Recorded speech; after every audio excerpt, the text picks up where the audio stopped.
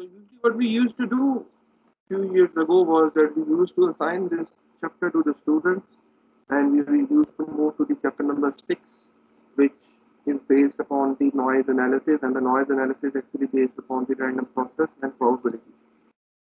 Then, after some initial discussion, we thought, okay, let's spend like 3 to 4 maximum lectures on this particular chapter, which is chapter number 5, cover the revise the basics. Actually, we won't be able to cover them obviously because we have gone through them, and then move to the chapter number 6.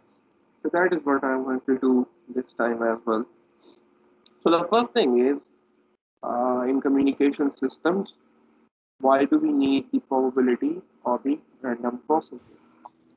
Now, one of the basic reasons for that is because we already know, which we have, and we have briefed this thing, that when a signal passes through the channel, a noise is introduced in the channel.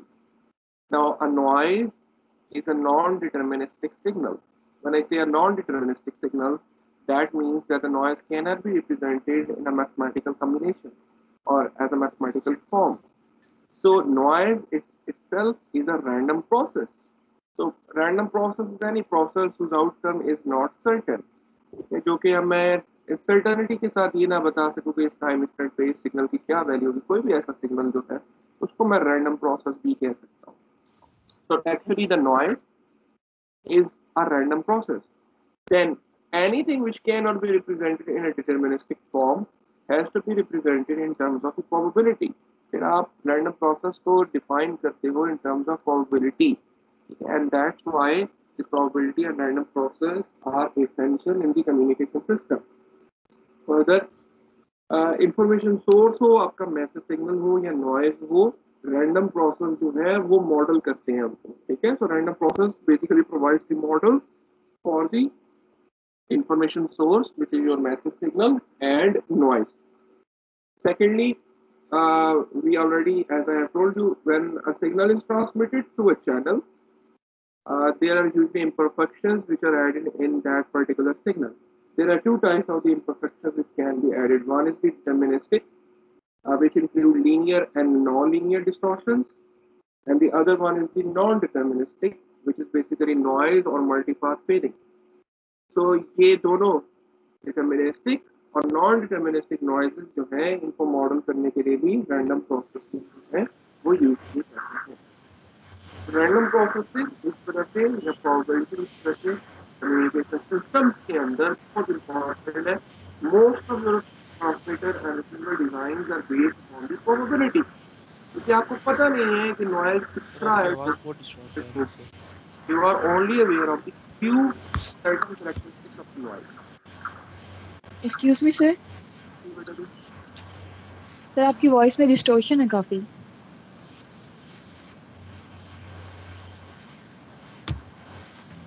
सही है. किसी student का mic on है. आप में से किसी student का माइक भी ऑन है यार. माइक को म्यूट करो सारे.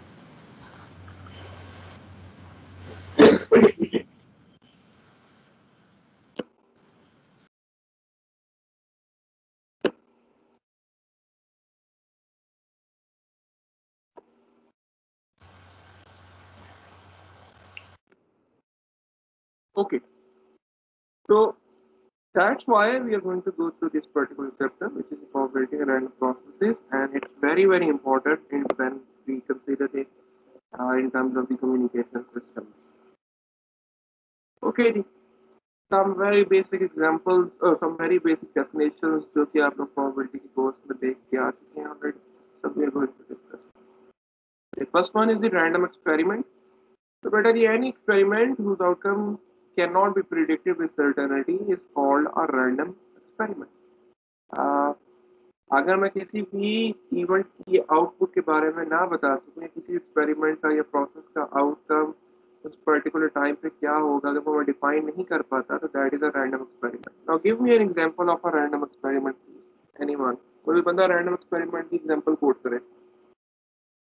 A coin is tossed. A coin is a toss. Very good. So when I toss a coin, there are two things which can happen. Either I can get a tails or either I can get the head. But I'm not certain that what's the output going to be of that, what's the outcome going to be of that particular random experiment. experiment B. So tossing a coin is a random experiment. Anybody else?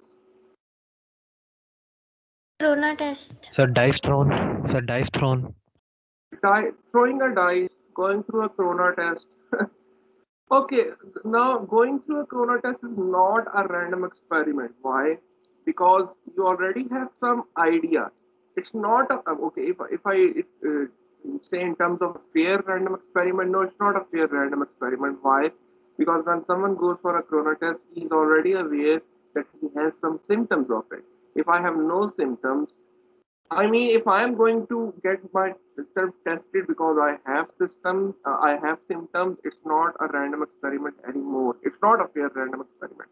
But if a healthy guy just thought, okay, let's go and have a test, then it's a random experiment. So you have to be clear about that. In a random experiment, you can't be certain about anything. Now, if I have symptoms, I'm going to be a bit certain about that I might have got that. So, okay. Another example, one of our colleagues has told us is throwing a dice. So, throwing a dice is again a random experiment. Okay, guys, so with every random experiment, there is an associated term which is called the outcome. So, the outcome is simply possible results of the random experiment. We are going to denote it by the W's in this particular context. And this particular symbol omega is the sample space. So this is the sample space जो कि मैं अभी define कर देता हूँ. The outcome क्या है? Possible results of the random experiment. So what would be the possible results of throwing a dice? If my random experiment is throwing a dice, what are the possible results or possible outcomes? 1, 2, 3, 4, 5, 6. Numbers from 1 to 6. Okay. Now moving on to the sample space. Sample space is simply the set of all possible outcomes. Set of all possible outcomes of the random experiment and it's denoted by the W, omega. Okay. So outcomes W are going to belong to the sample space. Sample space is all possible outcomes of random experiment. So now go ahead and write down the sample space for let's say flipping a coin. देखिए जी sample space बना लें अपने पास if you flip a coin. If my random experiment is flipping a coin, what's going to be the sample space? Anyone? हाँ भाई क्या होगा sample space?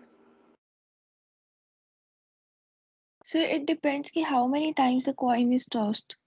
Okay, we are going to assume that we are tossing it only once. My random experiment is flipping a coin once. So what are So going Then possible दो ही solution that outcomes the होंगी, head या and tail. tail. Okay, Head or tail. two outcomes. My sample space is going to be of tail and head. Only two outcomes are there. Okay. So these are the outcomes. Similarly, okay. How many? mm, okay, let's say my random experiment is taking a card. My random experiment is taking a card out of the deck. So my sample space will have how many outcomes? Anyone? तो पता चलते हैं 52. 52. ठीक है. So my sample 52. space will have 52 outcomes because there are 52 cards in the deck. ठीक है. Okay, let's say we have an information source. हमारे पास एक information source है which can produce digital numbers from 0 to 10. ठीक है. My random experiment is generating a number between 0 and 10. Generating a digital number between 0 and 10. So what's my sample space going to be for that random experiment? 10 possible outcomes. Tell me the outcomes. Yes, sir. What will be the outcomes? Sir आपने कहा ना कि 10 possible आपके पास numbers generate हो रहे हैं तो फिर 10 पॉसिबल आउटकम्स ही आ सकती हैं. मैंने कहा my random experiment is generating a discrete number between 0 and 10. So my outcomes would be what? मेरी outcomes क्या हो सकती है? 11. बेटा मुझे outcomes लिखवाओ. मैं आपसे total number of outcomes नहीं पूछ रहा. I'm asking you to write down the sample space. Sir वो होंगी 0 1 2 3 4 0, 5 1, 2, 0 from 0. तो से लेके So 1, 2, 3, 10 4, 5, 6, 7, 8. depending upon वो हम इंक्लूड करेंगे. So this is my sample space. ठीक है. मैं टोटल नंबर ऑफ आपसे आउटकम नहीं पूछता. मैंने अभी आपसे कहा कि सैंपल स्पेस बनाया. ठीक. Okay. then there are two terms written over here. One is the discrete and the other one is the non-discrete sample space. Now, this is an example of a discrete sample space. I can actually count the number of my outcomes. What if I ask you that my random experiment is generating a number between 0 and 1? So now my random experiment is generating a number between 0 and 1. Now you guys know that there are basically infinite numbers between 0 and 1. Okay? So now I am talking about non-discrete sample space, or which can also be referred to as continuous sample space. का मतलब है कि infinite number of outcomes मेरे पास मौजूद है मेरे sample space में. ठीक है, this is a discrete sample space जहाँ पे नंबर ऑफ आउटकम्स को मैं बेसिकली काउंट कर सकता हूँ. So this is the concept of the sample. Then comes the concept of the events. Events क्या होते हैं भाई? Events is simply a collection of outcomes or a subset of sample space. Okay? And we are going to denote it as E. ठीक है, हम E से इनको represent करेंगे. दो तरह के इवेंट्स होते हैं, डिसजॉइंट एंड जॉइंट इवेंट्स, इनको मैं भी डिस्कस करता हूँ. So let's suppose what could be an event. Okay, my random experiment is, let's say, what we can call it is, okay, चलो वही एग्जांपल जो आप लोग हमेशा लेते रहते हो. Let's say the random experiment is throwing a dice. ठीक है, so what could be an event then? Event क्या हो सकता है? मैंने कहा a collection of outcomes or a subset of sample space is called basically event. So can anybody create any event and tell me कि sir ये event हो सकता है? My random experiment is throwing a dice.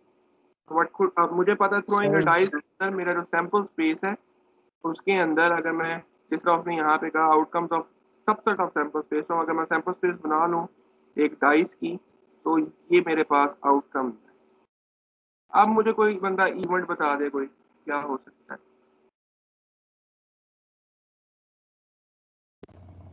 Sir अगर हम dice को one throw करते हैं, सर फ्लिप करते हैं, तो अगर हमारे पास वन हेड आ जाए तो सर वो एक इवेंट होगा. दोबारा बताओ सर, यानी कि सैंपल स्पेस में हमारे पास हेड और टेल आ सकते हैं ना, तो सर अगर हम एक दफा तो मैंने रैंडम एक्सपेरिमेंट ये तुम्हारे सामने लिखा है, मैंने कहा मेरा रैंडम एक्सपेरिमेंट है that I am throwing a dice. ठीक है, मेरा रैंडम एक्सपेरिमेंट है, I am throwing a dice. When I am throwing a dice, this is my sample space. ये आउटकम्स हो सकती हैं. Now define an event. कोई भी एक इवेंट डिफाइन करो. इवेंट क्या होता है? अगर सर 4 5 6 आ जाए. ओके, इफ आई से 3 2. okay, let me define an event. My event is जिस तरह आपने बताया 4 5 6. तो इसको डिफाइन किस तरह करोगे आप? What is this event? Sir define इसे इस तरह करेंगे कि अगर मैं डाइस थ्रो करूं और मेरे पास नंबर ग्रेटर देन 4 आए. नंबर ग्रेटर देन 3 है. So this is an event. My event is that the number is, से कुछ कंडीशंस रख लेते हैं ना हम इस पर जो डिफाइन करते हैं. बिल्कुल ऐसे ही है. So this is my event that the number is greater than 3. So now this is my event that the number is greater than 3. So I know that in this particular event the possible outcomes are going to be 4 5 6. Okay, let's say my event is that the number is going to be odd. The number is going 135. अब इसमें क्या आएगा? 135. 135 आ जाएगा. 135. ठीक है, and let me create another event which is 2 4 6. ठीक है, so the event can be defined as the number is even. ठीक है, so मैंने बेटा यहाँ पे 3 इवेंट्स बनाए हैं. ठीक है, ये तीनों इवेंट्स आपने देख लिया. They contain the outcomes. They are the subset of the sample space. ये इसका सैंपल स्पेस का सबसेट है. ठीक है, इसमें कोई पॉसिबल आउटकम्स आ रही है. Okay, now can anybody tell me which 2 events are disjoint? कौन से 2 इवेंट्स जो है वो डिसजॉइंट है? Even and odd. Sir, E2 or E3. E2 Even and and odd. the event E2 and E3 are disjoint. कोई बंदा आप define भी कर दे कि disjoint का मतलब क्या है? Nothing is common. Sir, जिसमें कोई भी वैल्यूज कॉमन ना हो. Very good. No, sir. Sir non common होती है। नॉन कॉमन जिसमें कोई भी चीज कॉमन नहीं है, इसके outcomes 1 3 5 2 4 6 they are not common, so E1 E2 and E3 are disjoint events, ठीक है। then if I say E1 E2 or E1 and E3 they are the joint events. Why? Because we can see that they are going to have a particular outcome which is common in both. For example 5 जो है वो common है E1 और E2 में, और 4 जो है और 4 और 6 कॉमन है E1 और E3 में, ठीक है। तो ये इसमें कॉमन है। So these E1 and E2, similarly E1 and E3 are joint events. ये joint events हैं। तो ये जो है आपके पास बेटा joint events हैं। Okay, so this is what the event is. मेरा event से क्या मुराद है? Event से मेरी basically ये चीज मुराद है। सर जी बेटा जी। सर तो फिर बस हम डिसजॉइंट और जॉइंट्स इवेंट को सिर्फ इस तरह ही क्लासिफाई कर सकते हैं ना कि अगर एक आउटपुट किसी दो इवेंट्स में आ रही है तो वो जॉइंट इवेंट है और नहीं आ रही तो वो डिसजॉइंट है। यस, ठीक है सर। अभी यहाँ पे डेफिनेशन भी लिखी है, मैं तुम्हें बता देता हूँ। अभी मैं आता हूँ, ये जब मैं नंबर 3 में आऊँगा तो ये देखो लिखा है for disjoint events E1 E2 E3 for events for which EI intersection EJ is equal to 5, which means के इंटरसेक्शन के बाद कोई भी एलिमेंट में कॉमन नहीं है तो 5 आ जाएगा, ठीक है। ये मैं भी फाइंड करता हूँ। Okay guys, so now coming to the probability, now we come to the probe. ऊपर चार डेफिनेशन अगर क्लियर हो गई है तो प्रोबेबिलिटी पे आ जाते हैं। सो प्रोबेबिलिटी क्या थी? It's simply a set function which assigns the non-negative values to all the events E। जितने भी इवेंट्स होंगे उनको हम एक नॉन नेगेटिव नंबर असाइन करेंगे बिटवीन 0 एंड 1, और that is what the probability is. और वो नंबर जो असाइन होगा that will basically follow a certain conditions. वो 3 कंडीशंस क्या हैं जो कि आप लोगों को ऑलरेडी पता है। Probability of any event is going to be between 0 and 1। ये सारों को पता है कि 0 और 1 के दरमियान प्रोबेबिलिटी होगी किसी भी इवेंट की। then probability of the sample space is going to be 1. Probability of sample space is going to be equal to 1. This is basically अगर मैं कि एक sample space में मसलन चलो अब क्योंकि बार बार मुझे डाइस लाना पड़ता है या वो लाना पड़ता है which I don't like, क्योंकि हमें कम्युनिकेशन सिस्टम की एग्जाम्पल देनी चाहिए। so यहाँ पे इसका मतलब ये है कि अगर मैं तमाम प्रोबेबिलिटीज को ऐड करूं, जो भी आउटकम्स आती हैं उनकी प्रोबेबिलिटीज को ऐड करता जाऊं, so the total sum is always going to be equal to 1। ये दो प्रॉपर्टीज हम लोग ऑलरेडी प्रूव करके देख चुके हैं। देन फॉर डिसजॉइंट इवेंट्स, जिस तरह के इवेंट्स हमने यहाँ पे लिखे, ठीक है, intersection of to events is going to be 5। This is 5 which is null set, जिसका मतलब है कि उस सेट के अंदर कोई भी चीज मौजूद नहीं है, ठीक है, it's an empty set. And then what we can say is this particular thing, that the probability of union of all events is equal to probability of individual events। ठीक है, इसका मतलब ये है कि अगर दो इवेंट्स, मैं अब दो इवेंट्स लेता हूँ, तो दैट मीन्स कि अगर मैं प्रोबेबिलिटी निकालूं सिंपल E1 यूनियन E2, यानी कि मैं पहले सैंपल स्पेसेस को यूनियन करके यानी कि कंबाइन कर लूँ फिर प्रोबेबिलिटी निकालूं, या मैं प्रोबेबिलिटी निकालूं इस तरीके से अलग अलग E1 plus probability of E2, ठीक है, they are going to be same, ठीक है। That is what the number 3 property says. इसके लिए this is particularly true for disjoint events, this is true for disjoint events only। ये बात याद रखना। This is true for disjoint events only। यहाँ पे भी अभी there is a difference between this expression। I have written one expression over here and then there is a similar expression written over here as well। Okay? This is the complete expression। This is the complete expression and this expression is only for the disjoint event। Okay। Then there are the few properties of the probability which should be straightforward। अगर मुझे किसी एक event की probability पता है, बाकी तमाम events की प्रोबेबिलिटी जो है that is going to be simply equal to 1 minus probability of that particular event, and EC denotes the complement of event. The probability of null set on an empty set is going to be 0. Then probability of union of two events is going to be probability of individual events minus probability of E1 intersection E2. अब यहाँ पे ये देखो, अगर मैं इस expression को दोबारा उठाऊं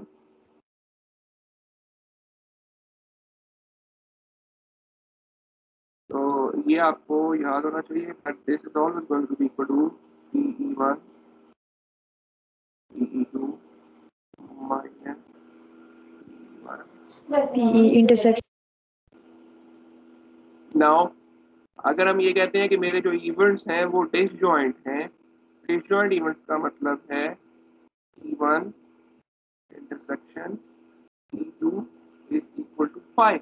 Equal to 0. And then we already know that E5 is equal to 0. And from here, if I substitute the value of this in here, this becomes E1 plus E2. तो ये वही एक्सप्रेशन आ गई जो ऊपर उसने आप लोगों को लिखवाई है. ठीक है, so expression number 3 and expression number 3 over here are actually same. So this particular definition is what you are going to use. उसके बाद अगर joint है तो ये चलेगी, disjoint है तो automatically solve होके इसके बना देगी. Then the number 4, अगर एक event दूसरे का subset है, जिस तरह के यहाँ पे है, if one event is a subset of the other event, then the probability of the subset event is going to be less than the probability of the second event. ये कुछ properties है probability की जो कि आप लोगों ने शायद अपने कोर्स के अंदर लाजमी देखी होंगी. And this is what the few standard definitions are of the sample space. क्या होता है, event क्या होता है, probability.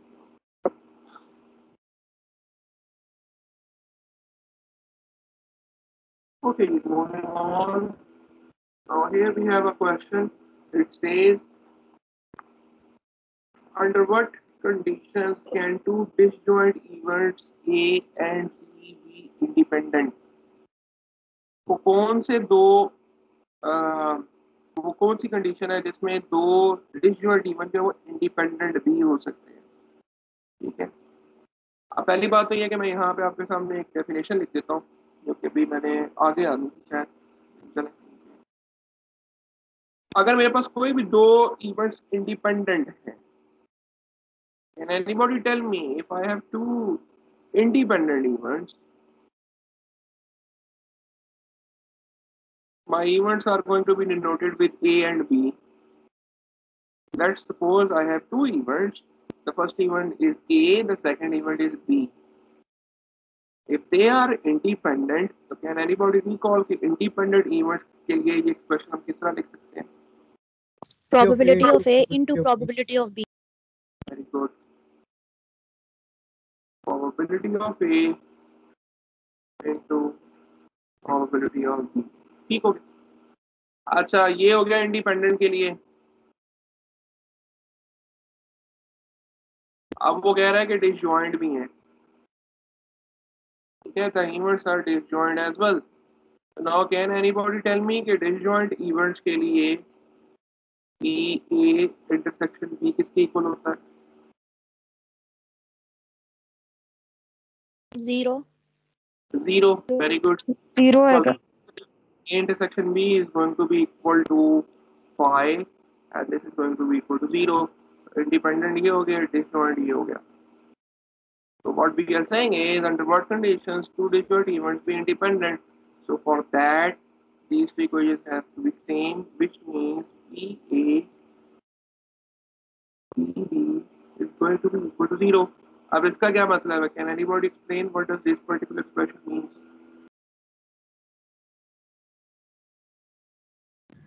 सर कि कोई एक इवेंट हमारे पास ना होना चाहिए. दोबारा बताओ बेटा. तो कोई एक नल होना चाहिए. अच्छा, यहाँ तो कोई एक इवेंट नल होना चाहिए या किसी एक इवेंट की A और B में से अक्रंस जो है प्रोबेबिलिटी की वो 0 होनी चाहिए. 0 नहीं चाहिए. ठीक है, इसका मतलब ये है कि वो इवेंट अकर ही नहीं हो सकता. मसलन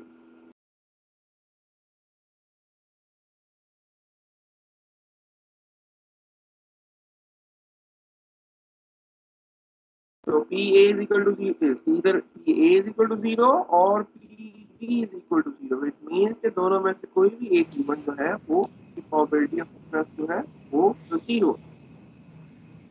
तो ये बेसिकली आपके पास कंडीशन आ गई for two events can be disjoint and independent. For that, one of the two events has to be a probability of 0 occurs. यार ऐसा पॉसिबल ही नहीं है, ठीक है। अच्छा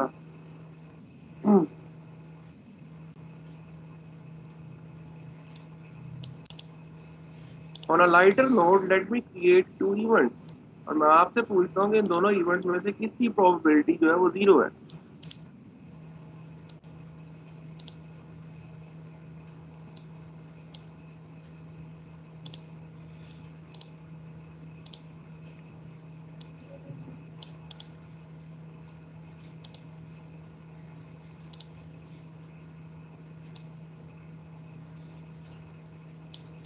हाँ भाई सीआर, इन दोनों इवेंट्स में से किस इवेंट की प्रोबेबिलिटी ऑफ सक्सेस 0 है? बी। सर बी की। ठीक है, तो ये एक एग्जांपल है आप लोगों को समझाने की जो कि अच्छे तरीके से आपको समझ में आ जाए। Probability of occurrence of event B is almost 0। तो 5.1.2 जी, conditional probability, total probability theorem and base rule. Okay, ये तीनों चीजें आप लोगों ने प्रोबेबिलिटी में लास्ट में देखी होंगी। तो लेट्स सी, पहला जी conditional probability. Now the thing is let's say we have two events which we are denoting over here as E1 and E2 और उनकी जो प्रोबेबिलिटी है उसको हम रिप्रेजेंट कर रहे हैं PE1 से और PE2 से, जैसा कि यहाँ पे आपके सामने given। Now it depends if one event has already occurred, it can change the probability of the second event provided कि वो दोनों events जो है वो आपस में joint है, ठीक है। अगर तो कोई भी दो events आपस में joint हैं, then the occurrence of one event can change the probability of the second event। मसलन जिस तरह हमने स्टार्टिंग में डाइस की एग्जांपल लेना शुरू की थी, तो वहां पे हमने कुछ 2-3 इवेंट्स बनाए थे। So now if I know कि एक इवेंट ऑलरेडी हो चुका है, then the probability of the second event is going to change considerably, ठीक है। उसकी प्रोबेबिलिटी जो है वो चेंज हो जाएगी। So that is what the conditional probability actually tells me. It tells me the probability of an event E1 given that event E2 has already occurred. अब conditional probability किस तरीके से रिप्रेजेंट की जाएगी? इस तरीके से आपने इसको रीड किस तरह करना है? Probability of event E1 given that event E2 has occurred. ठीक है? So this is the relation. Conditional probability. The probability of event E1 given E2 has occurred is equal to probability of E1 intersection E2, जो भी उनके joint part outcomes हैं उनकी probability और probability of event E2 जो कि अकर हो चुका है, प्रोवाइडेड कि E2 की प्रोबेबिलिटी 0 नहीं है। So that is what the conditional probability is actually is। अब मुझे ऑलरेडी पता है कि अगर मेरे पास कोई भी दो, अच्छा मैं sorry, I have to use the word independent and dependent event. अगर कोई भी दो इवेंट्स इंडिपेंडेंट है तो कंडीशनल प्रोबेबिलिटी एक इवेंट की या दूसरे इवेंट पर डिपेंडेंट नहीं हो। अगर दो इवेंट्स डिपेंडेंट हैं तभी आपके पास कंडीशनल प्रोबेबिलिटी की वैल्यू आपके पास कुछ ना कुछ जो है वो आएगी। मसलन अगर E1 E2 are, let's suppose E1 and E2 are independent, the correct word is independent, not joint or both, independent। E1 and E2 independent events। तो अगर E1 E2 independent events है तो that means that E1 intersection E2 जैसा कि अभी हमारे ने हमें बताया is going to be equal to PE1 and probability of E2, ठीक है। If my events are independent, और अगर मैं इसको इसके अंदर सब्स्टिट्यूट करूं तो then it shows me the conditional probability of E1 given के E2 जो है वो हो चुका है, that is going to be equal to probability of E1। E2 cancel हो जाएगा E2 से, तो इसका मतलब है कि कंडीशनल प्रोबेबिलिटी यहाँ पे डिपेंडेंट नहीं है E2 के ऊपर, ठीक है। तो E1 and E2 independent है, in that case my probability doesn't depend upon the event E2। So that is what the conditional probability over here is telling me। तो सिमिलरली अगर E2 सर ये E1 चीज निकालना, repeat करते हैं दोबारा बताओ। सर, ये चीज एक बार रिपीट करते हैं। रिपीट करते हैं।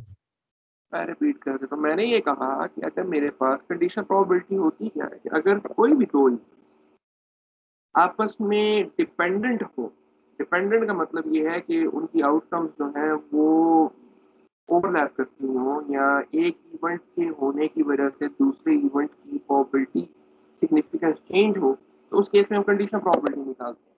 ठीक है, अब कंडीशन प्रोबेबिलिटी निकालने का मतलब ये है कि दो इवेंट्स अगर तो मेरे पास इंडिपेंडेंट है या डिपेंडेंट है तो उनके लिए क्या एक्सप्रेशन बनेंगे। कंडीशन प्रोबेबिलिटी का एक्सप्रेशन पहला ये है, इसको पढ़ना किस तरह, probability of E1 given E2। E2 जो है हो चुका है, E2 has already occurred, what should be the probability of E1 now, ये उसका एक्सप्रेशन है। अब इसके बाद मैंने कहा कि अगर तो दो इवेंट्स ये E1 और E2 इंडिपेंडेंट है,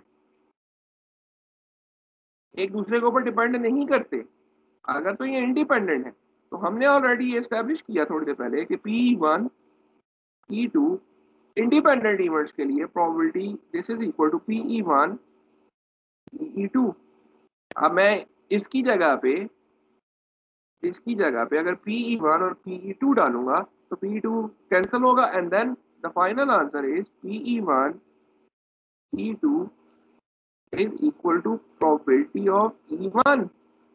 तो अगर कोई भी दो इवेंट्स इंडिपेंडेंट है तो उस केस में कंडीशन प्रोबेबिलिटी डिपेंडेंट नहीं होती, तो उस केस में प्रोबेबिलिटी दूसरे इवेंट की प्रोबेबिलिटी पर डिपेंडेंट नहीं होती।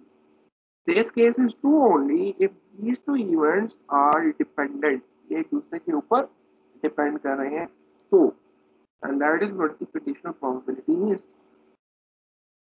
आप क्लियर है?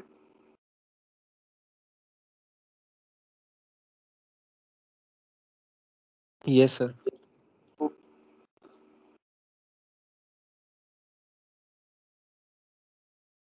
अच्छा, now there comes the total probability theorem.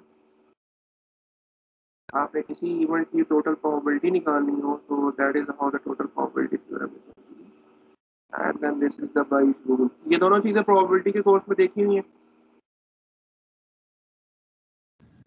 Yes. Yes sir. Yes Yes, sir. Okay, तो I am not going to discuss them, इसी प्रॉब्लम देखने पड़ेगा। टोटल प्रोबेबिलिटी थ्योरम है यहाँ पे, ठीक है, कि डिफरेंट इवेंट्स हो आपके पास, तो आपने टोटल प्रोबेबिलिटी निकालनी किसी भी एक पर्टिकुलर इवेंट की among all the other events के वो हो चुके हैं, तो then we can use the total probability theorem and Bayes rule कि अगर मुझे आउटकम का पता है और मैं ये फाइंड आउट करना चाह रहा हूँ कि इनपुट क्या हो सकती है, there is a difference between base rule हम तब अप्लाई करते हैं जब हमें आउटकम सर्टन हो और हमें ये ना पता हो कि ये आउटकम किस इनपुट से आ सकती है, तो हम बेस रूल बेसिकली अप्लाई कर देते हैं। तो नाउ ये जो नीचे वाला टर्म है this is basically total probability, ये पी ए है। नीचे वाली जो ये पूरी टर्म है ठीक है बेस रूल में, that is basically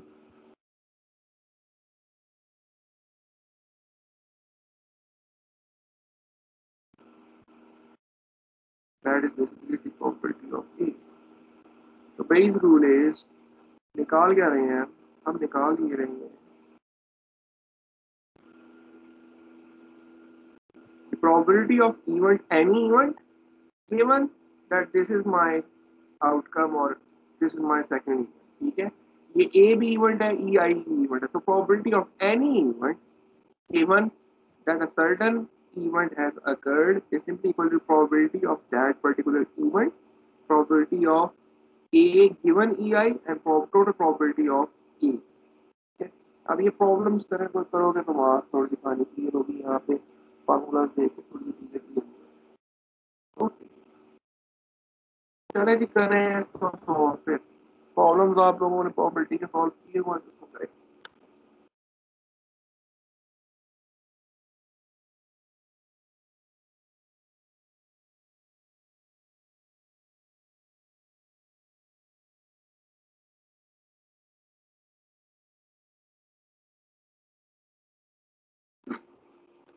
okay guys, क्या कह रहा है, कह रहा है जी हमारे पास एक इंफॉर्मेशन सोर्स है which produces 0 and 1 with probabilities 0.3 and 0.7 respectively। The output of the source is transmitted via a channel that has a probability of error turning a 1 into 0 or a 0 into 1 equal to 0.2. पहली बात तो ये है कि इसमें हमारे पास एक information source है, ठीक है, और उसके बाद आउटपुट ऑफ द सोर्स है वाया अ चैनल। तो let me define late x denote the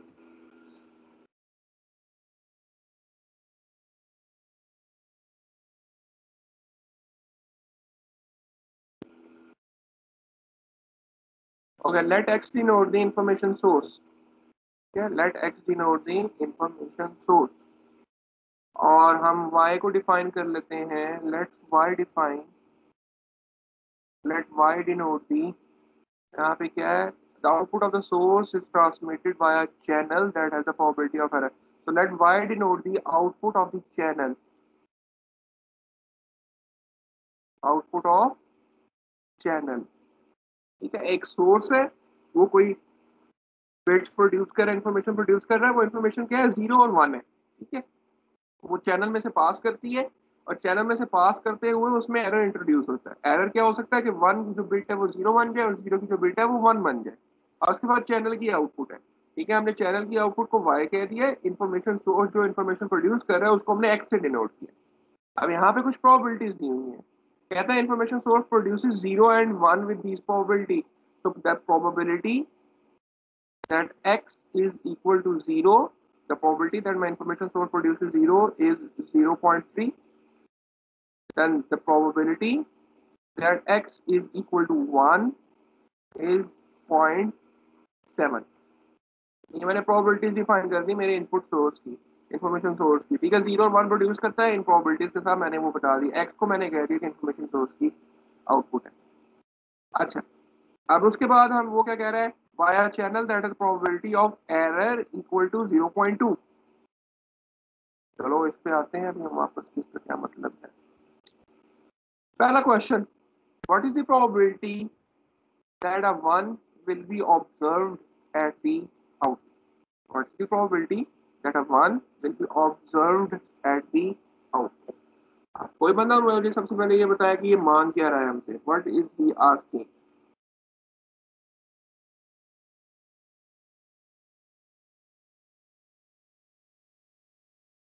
one की प्रोबेबिलिटी के आउटपुट पे वन x इक्वल टू 0 लें। बताओ सर y मांग रहे हैं when x was equal to 1। so basically he is asking for the probability of y equal to 1, that is what he is asking। what is the probability that a 1 will be observed at the output, output को हमने y कहा, so he is asking for the probability that y is equal to 1, ठीक है। that is what he is asking in question number 1। तो ये clear होना चाहिए कि मांग क्या रहा है सबसे पहले, फिर आगे चल सकते हैं। तो ये मैंने लिख दिया, ओके। ये किसके इक्वल होगा, anybody, y is equal to 1, यहाँ पे क्या आ सकता है बताओ।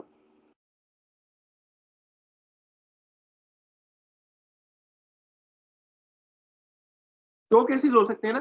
पहला केस ये है कि probability but no this is equal to probability of y is equal to 1 given x is equal to 1। हमने इनपुट पे ट्रांसमिट किया 1 और रिसीव भी ये हुआ है, एक तो ये आएगा। या फिर हो सकता है the probability that y is equal to 1, output तो ठीक है लेकिन इनपुट पे बेसिकली मैंने 0 ट्रांसमिट किया था। तो ये दो केसेस आपके पास बनते हैं for finding out the probability of y is equal to 1। तो इनपुट पे 1, आउटपुट भी ठीक है, इनपुट पे 0 भेजा लेकिन आउटपुट पे 1 आ गया। तो ये दोनों केसेस आपके पास यहाँ पे आप इनको यूज करते हो। Then now I'm going to use the total probability theorem, ठीक है। मैं total probability theorem लगा के इसको इस particular question जो मैंने यहाँ पे लिखी हुई है, I can write that as this।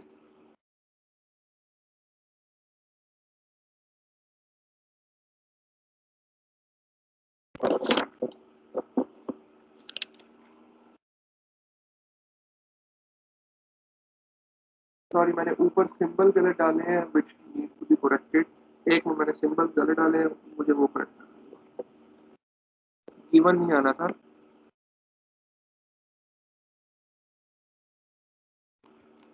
कुछ भी हाँ, यहाँ पे गिवन का सिंबल नहीं आ रहा, तो कॉमा आना था।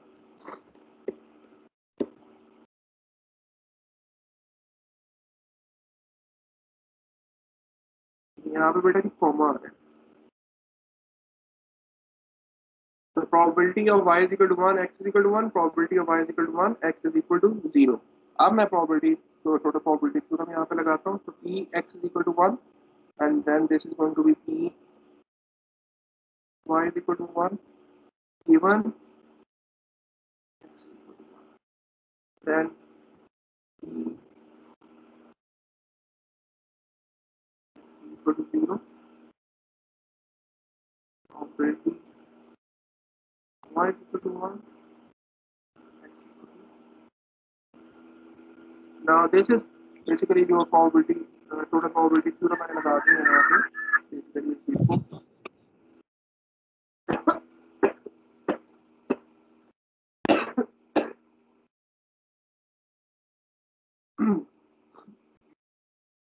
थोड़ा प्रोबेबिलिटी थ्योरम यहाँ पे लिख दूँ ऊपर।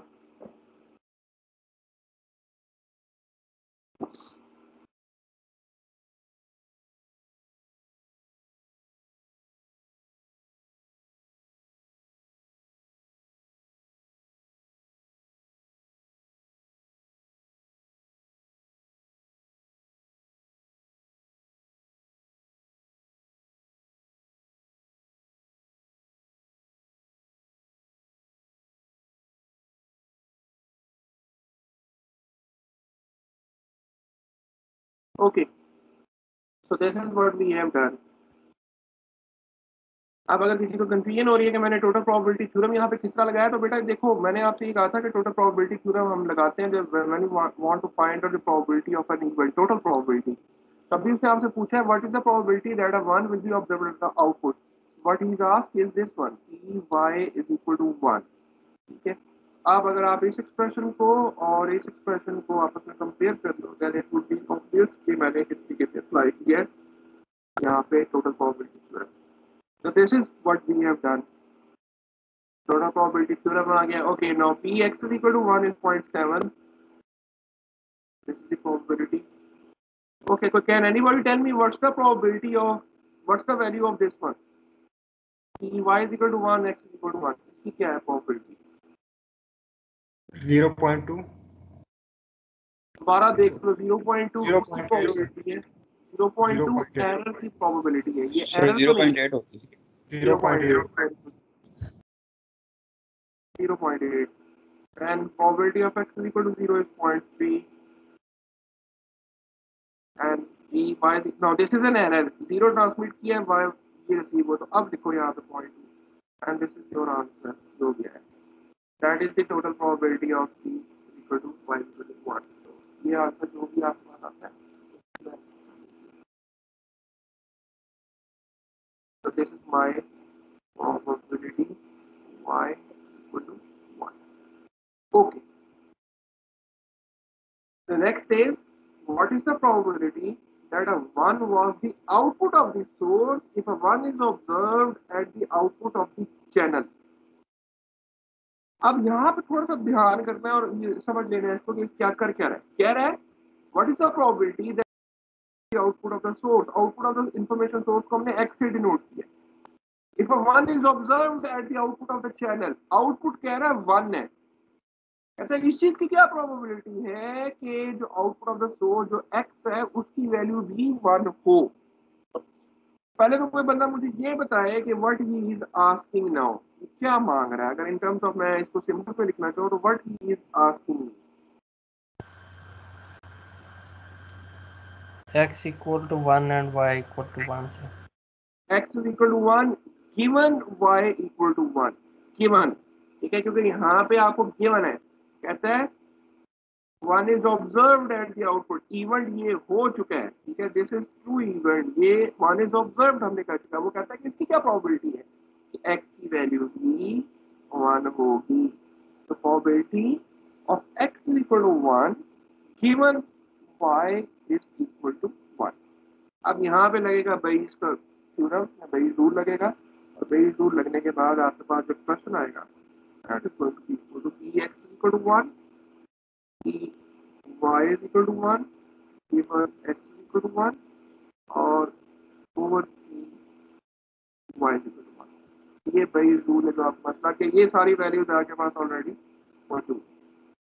आप इनको यूज करते हुए आप ये प्रोबेबिलिटी को फाइंड आउट कर सकते हैं। अच्छा, मैं यहाँ पे एक क्वेश्चन भी लिख देता हूँ ताकि अगर किसी को कंफ्यूजन है तो वो क्वेश्चन एक दफ़ा देख लें।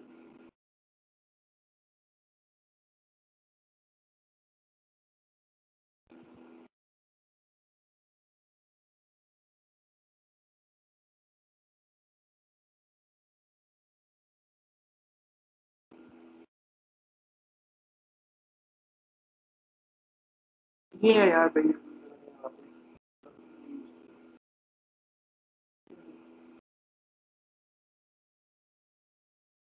So guys, this is one of the problem in the book. Now you guys need to come out of the dices and cards and the code flipping points. If a question comes, it's going to be something like this. जहाँ पे आप communication source, information source, इस तरह की बातें करेंगे और जाने के लिए probability की code पढ़ेगी. But now we need to see some examples which are related to the communication systems. अब इस वजह से हम इस तरह का problem set आप लोगों से discuss किया. Okay. Okay. Moving on.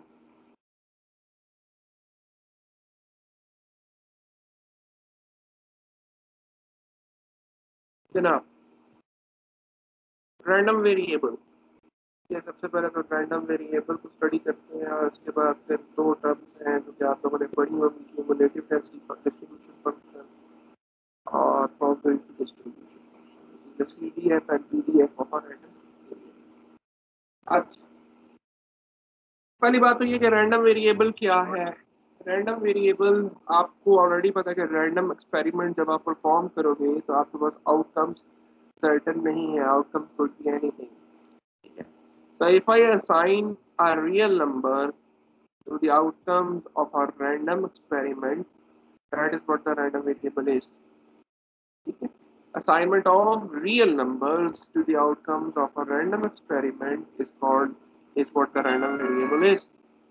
मतलब जिसका मैं डाइस थ्रो कर रहा था तो 1 2 3 4 5 6 आ रहा था, ठीक है, वो ऑलरेडी रियल नंबर्स है।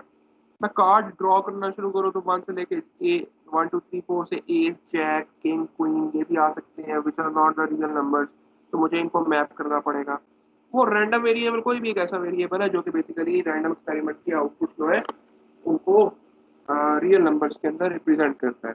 और यही चीज़ मैंने यहाँ पे लिखी, random variable is simply a mapping of sample space into a real domain. Simply a mapping from the sample space, ये सैंपल स्पेस का सिंबल है, sample space into a real domain. Random variables को जल्दी हम denote करते हैं capital variable से और बोल्ड से, और उसके बाद जो उसके एलिमेंट्स हैं उनको हम रिप्रेजेंट करते हैं इस तरीके से x omega, omega is the element of the random variable.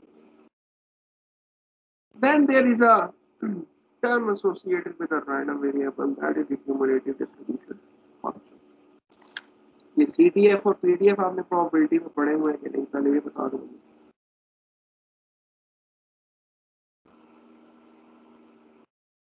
हाँ भाई, CDF और PDF प्रोबेबिलिटी में पढ़े हुए हैं? No sir. दोबारा सोच लो इस दफा। No sir.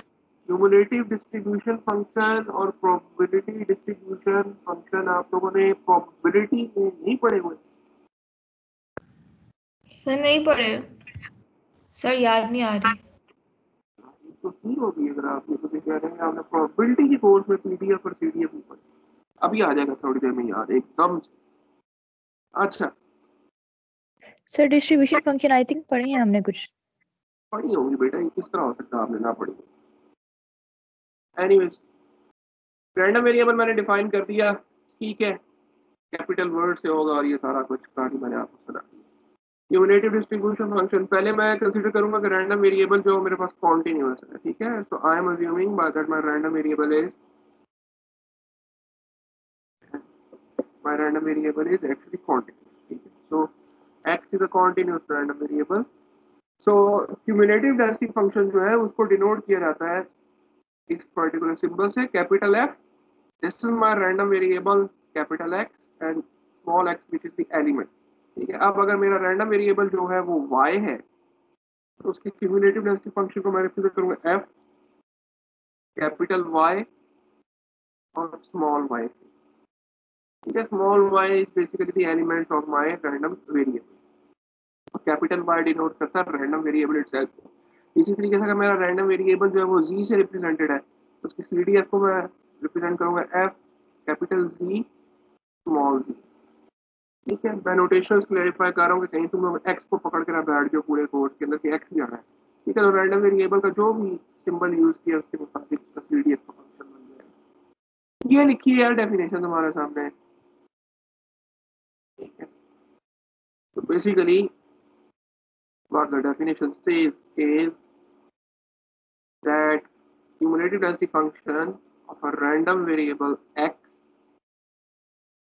of a value or add a value small x is simply probability of random variable x less than that particular value.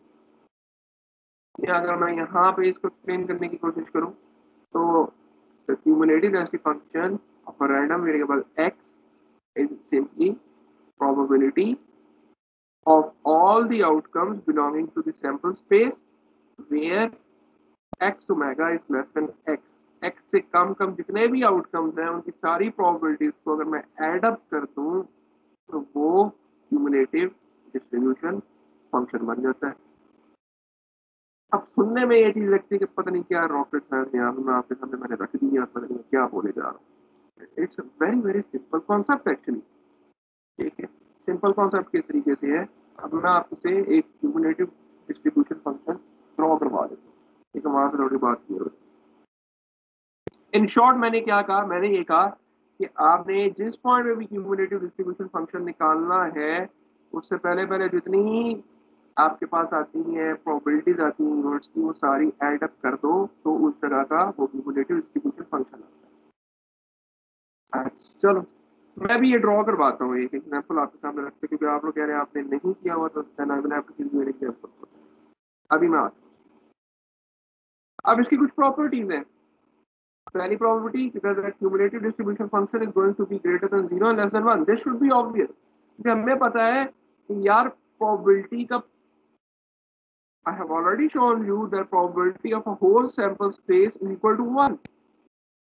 और यहाँ पे मैं कह रहा हूँ कि क्यूमुलेटिव डिस्ट्रीब्यूशन फंक्शन क्या होता है, आप प्रोबेबिलिटीज को ऐड अप करते जाते हो। तो इसका मतलब अगर मैं सारी प्रोबेबिलिटीज को ऐड अप कर दूंगा तो the maximum value I am going to get is equal to 1।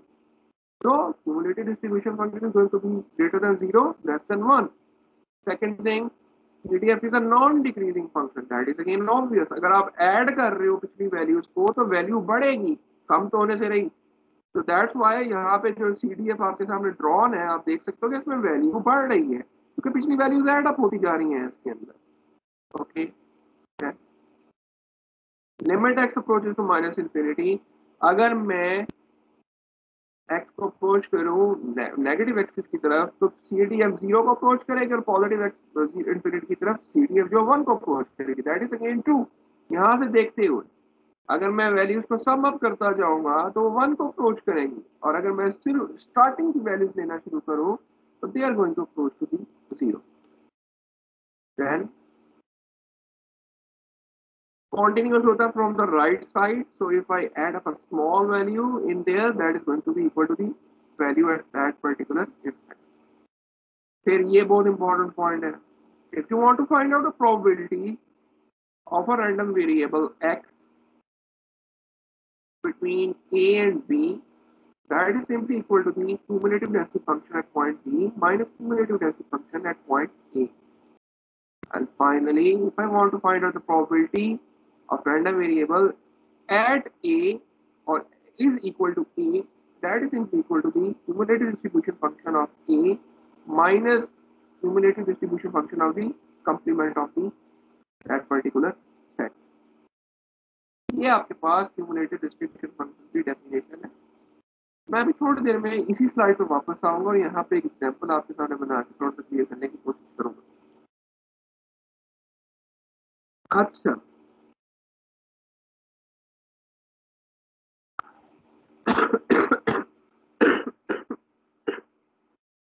यहाँ पे यार आपके पास ना तीन उसने सीढ़ियाँ ड्रॉ किए हुए हैं।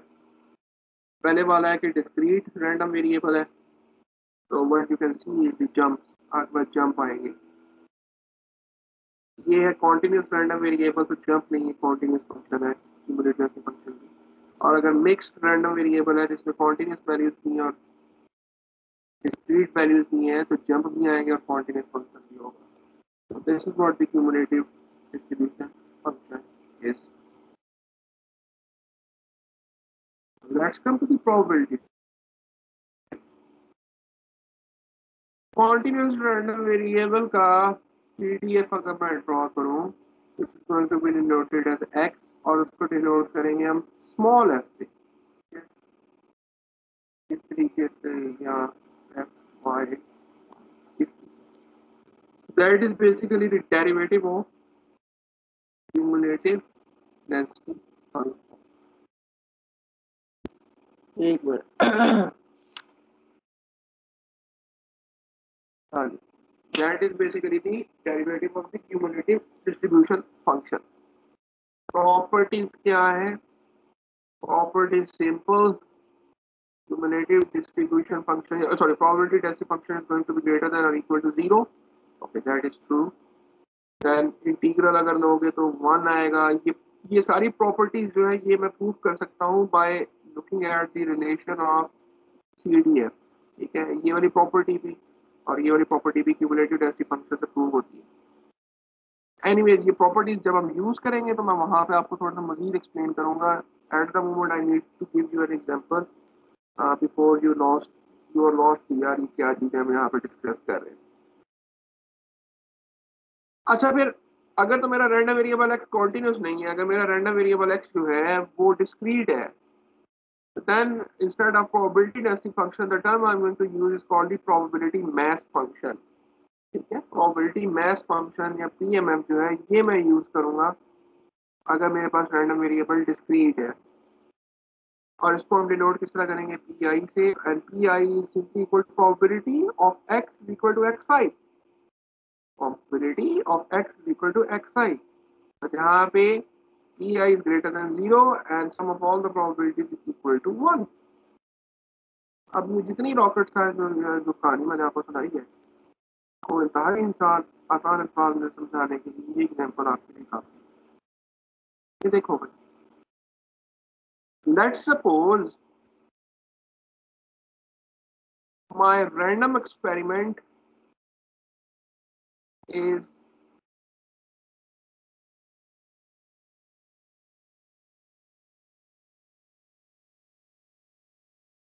throwing a dice। ठीक है, अच्छा, उसके बाद हमने क्या कहा? अगर रैंडम वेरिएबल क्या होता है? Random variable is an assignment of real numbers to the outcomes of the random experiment. ठीक है, तो इस रैंडम एक्सपेरिमेंट की जो आउटकम्स होंगी, यहाँ जो इसका सैंपल स्पेस होगा थ्रोइंग अ डाइस का, वो हम सारों को पता है, वो ये।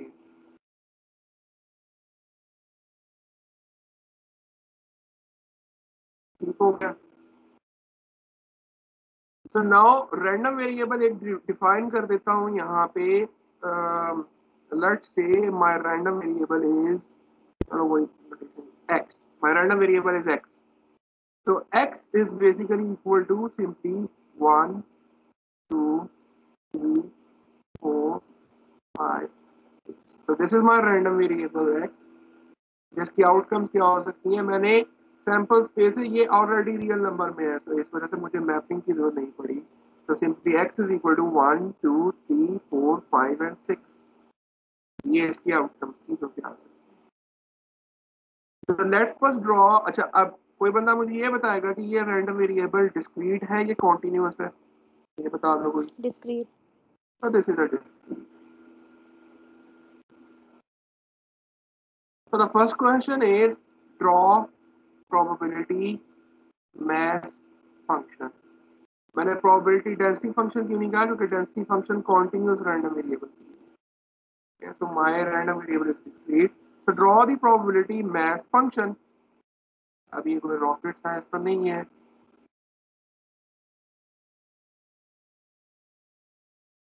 Can anybody draw the probability mess function? बताएगा कोई किस तरह ड्रॉ होगा?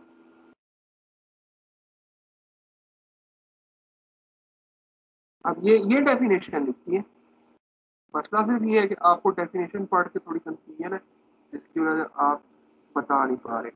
एक्स क्या है? Random variable. एक्स आई क्या है? X I is the input, या x I is basically the possible outcomes of the possible elements of the random variable x. Possible outcomes क्या है रैंडम वेरिएबल एक्स की? 1 2 3 4 5 6।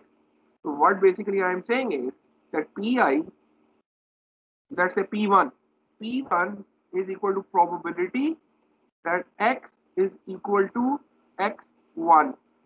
तो बंदा बताएगा x1 की क्या वैल्यू है? What's the value of x1? 1 1। अब कोई बंदा मुझे ये 1 बताएगा प्रोबेबिलिटी क्या है? What's the value of 1 by p1? 6 1 by 6। 1/6 आ जाएगी। हाँ, तो इतनी देर से सोच क्या रहे हो? फिर तो ड्रॉ कर लो जल्दी से pmf। चलो करो। यहाँ पे आ गया pi, ठीक है, यहाँ पे आ गई प्रोबेबिलिटी, ये आ गया तुम्हारी मर्जी है 1 से इंडेक्स स्टार्ट करना है या 0 से इंडेक्स स्टार्ट करना है। I am going to leave it up to you. ठीक है, तो मैं 0 1 2 3 4 इट्स अप टू यू कि 0 से इंडेक्स स्टार्ट करें या 1 से। तो किस तरह का बनेगा probability math function? P I p1 की क्या वैल्यू है? सर इंक्रीजिंग बनेगा। एक मिनट, p1 की क्या वैल्यू है बताओ? 1/6।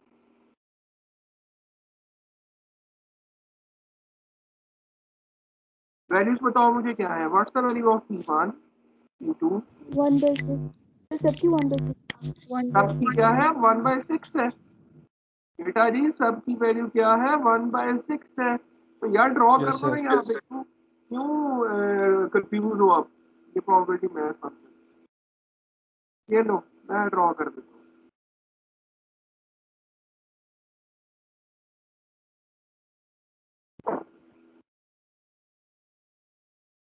One by six, this is the probability math function.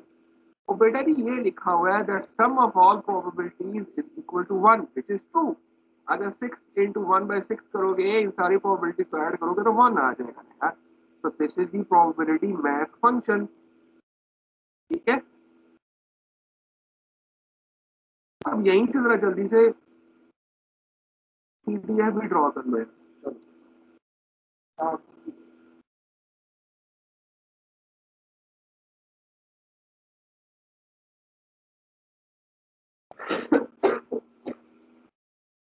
मैं आ रहा हूँ 2 मिनट में। क्यूमुलेटिव डिस्ट्रीब्यूशन फंक्शन ड्रॉ करो। जाओ पिछली स्लाइड पे, वहां पे जाके उसकी डेफिनेशन देखो क्या है। ठीक है, डेफिनेशन देखने के बाद उसको ड्रॉ करो।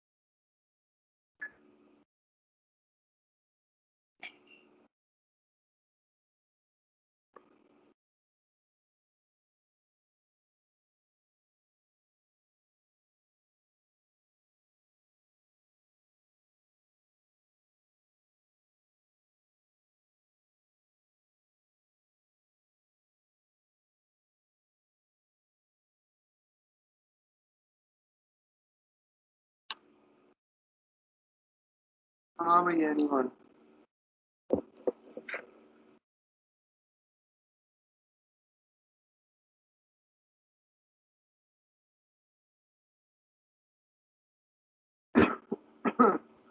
हाँ ये लिखा हुआ आपके सामने पीडीएफ पर बेशक.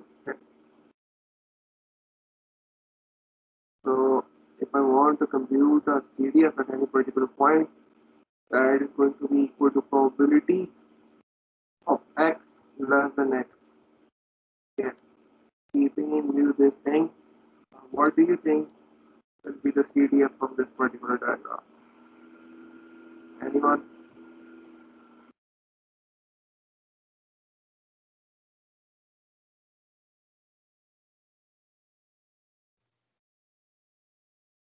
फिर 1/2. So what I am saying is कि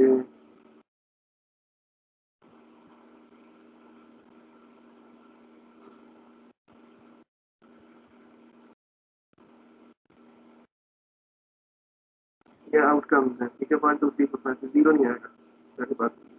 अच्छा चलो मैं यहाँ पे 1 2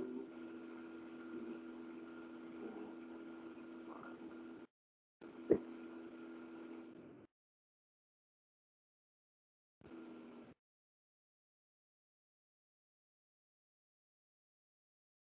So if I rewrite this question, let's say f x 1. क्योंकि मेरी एक आउटकम है ये क्या है ये आउटकम है F x one is equal to probability of x less than equal to 1. ठीक है F x two is equal to probability that x is less than और equal to 2 which is going to be equal to probability of x is equal to 1 plus probability of x is equal to 2. फिर अगर मैं ये लिखूँ F x 3 that is going to be probability that x less than equal to 3 and that's going to be equal to probability of x equal to 1 plus probability of x equal to 2 plus probability of x equal to 3. ये मैंने ये question को decompose करके यहाँ पे लिख रहा हूँ. आप कोई बंदा ड्रॉ करके बता दे कि कितना ड्रॉ होगा. So 1/6, 2/6. Very good. So the first line will be at 1/6 and over here it's going to be 2/6 and it's going to be 3/6. इस तरीके से ये क्लियर केस किस्म का पीडीएफ आपके पास बनेगा. तो this is your cumulated distribution function. यहाँ पे एंड वाला जो है that the end value is going to be equal to 1.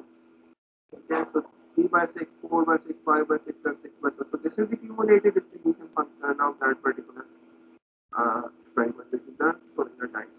ठीक है. हाँ भाई इसमें किसी को कंफ्यूजन तो नहीं हुई. तो फिर हम आगे सीडीएफ दोबारा एक्सप्लेन कर दें.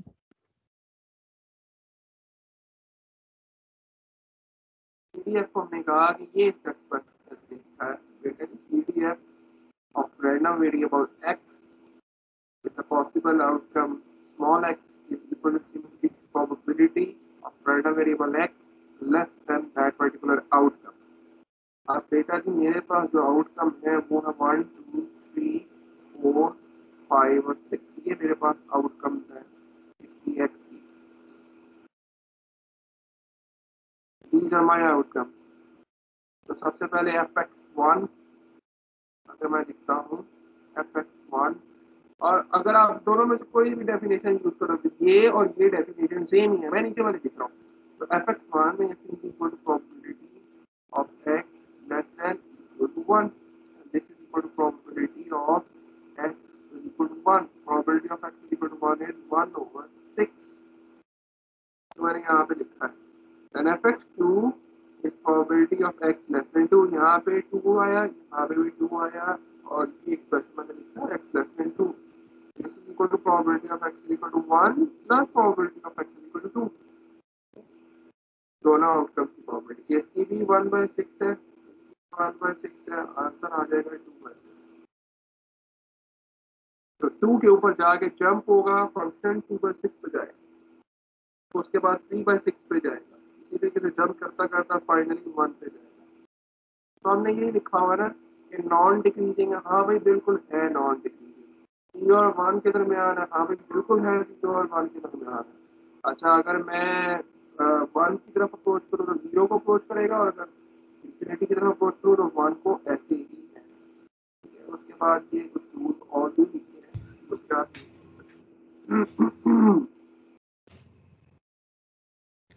सर सर यहाँ पे CDF के केस में जब हमने मेंशन किया है ये जो हमारे पास P of x equals to 1 है, इसकी प्रोबेबिलिटी भी 1/6 है, और P of x equals to इसकी सेपरेट प्रोबेबिलिटी भी 1/6 है ना? बेटा दोबारा पूछो। सर जब हमने ऊपर ड्रॉ किया था प्रोबेबिलिटी मैथ फंक्शन, उसमें तो हमने इंडिविजुअल्स ड्रॉ किए थे कि हर किसी की प्रोबेबिलिटी 1/6 है। जो हमारे पास CDF f of x of 2 है, उसमें प्रोबेबिलिटी ऑफ जिसपे x 1 है और probability of x equals to 2, इन दोनों को सम करना है बस। यस, देखो क्यूमुलेटिव का मतलब होता है कि उस पॉइंट तक जितनी भी आउटकम्स है उसकी क्या प्रोबेबिलिटी हो सकती है। That is what it means. PMF आपको बताती है कि उस पर्टिकुलर पॉइंट की या उस पर्टिकुलर आउटकम की क्या प्रोबेबिलिटी है। क्यूमुलेटिव आपको बताता है कि यार उस पर्टिकुलर आउटकम तक कितनी प्रोबेबिलिटीज है पिछले तमाम इवेंट्स की भी मिला के। इसी वजह से, वरना देखो ये एक फेयर डाइस है, अगर ये एक फेयर डाइस है तो हर आउटकम की प्रोबेबिलिटी 1/6 है।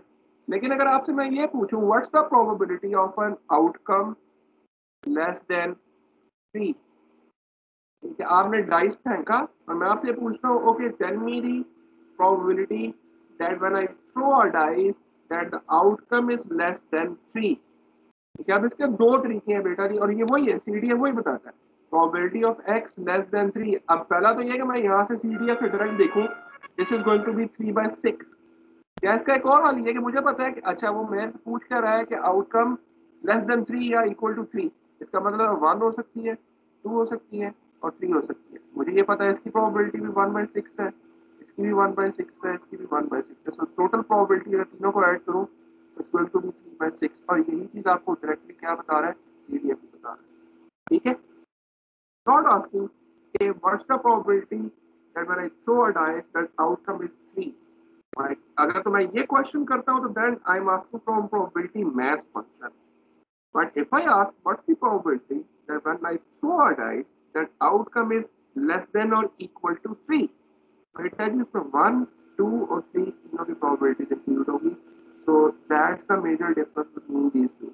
अब बात क्लियर है? Yes sir.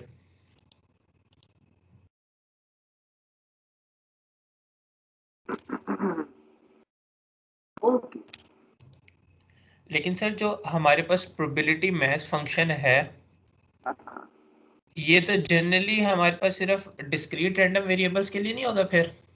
नहीं ये लो मैं बना देता हूँ, तुमने पूछ ही लिया तो।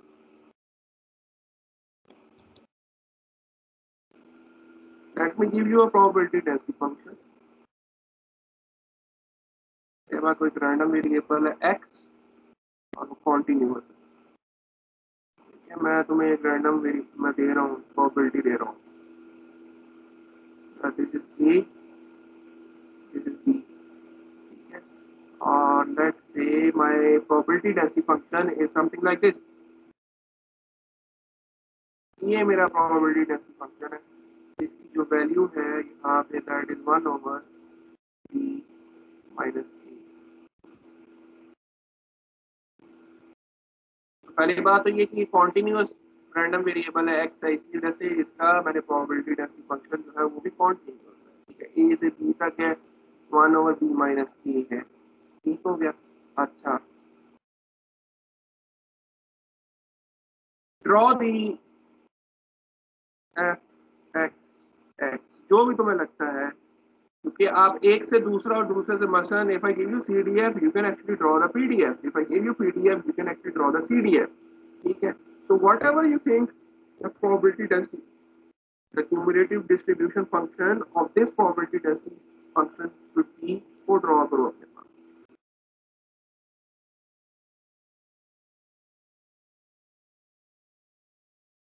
ड्रॉ करो और बताओ मुझे क्या फंक्शन आ रहा है।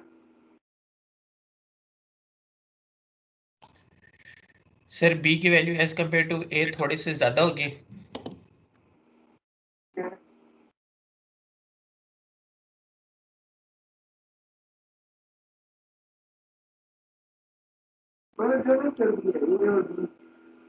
टेल मी कि ए और बी के दरमियान क्यूमुलेटिव डिस्ट्रीब्यूशन फंक्शन किस तरह का बनेगा वो ड्रॉ करके बताओ, लिमिट बताओ क्या है। सर स्ट्रेट लाइन बनेगी इंक्रीजिंग। स्ट्रेट लाइन बनेगी किस तरह की? Sir derivative increasing. 0 हो रहा ना सर। दोबारा बताएं। सर इंक्रीजिंग लाइन बनेगी ए और बी के दरमियान। Okay very good, increasing line बनेगी। तो फिर मुझे ये बता दो कि ये पॉइंट किस पे होगा।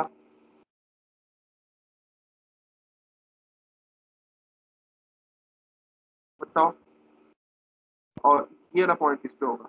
ये दो पॉइंट्स की मुझे वैल्यूज बताओ यहाँ। सी डी एफ बनेगा ये। This is going to be the cumulative distribution function.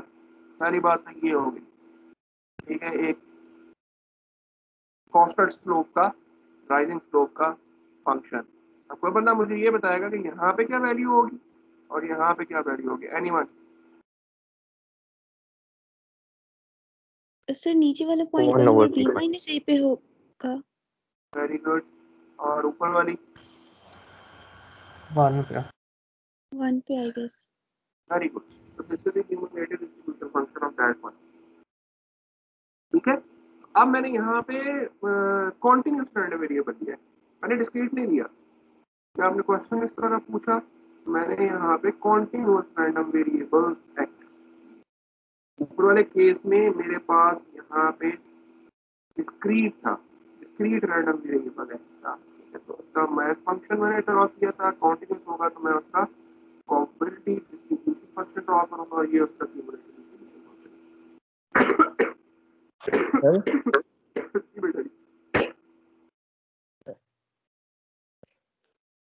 Sir जो एफ एक्स है वो यानी कि पीडीएम और जो पीडीएफ है ये आपस में डेरिवेटिव से रिलेट कर रहे हैं ना, तो अगर हम यहाँ पर एफ एक्स निकालना चाह रहे हैं तो हमें इसका इंटीग्रल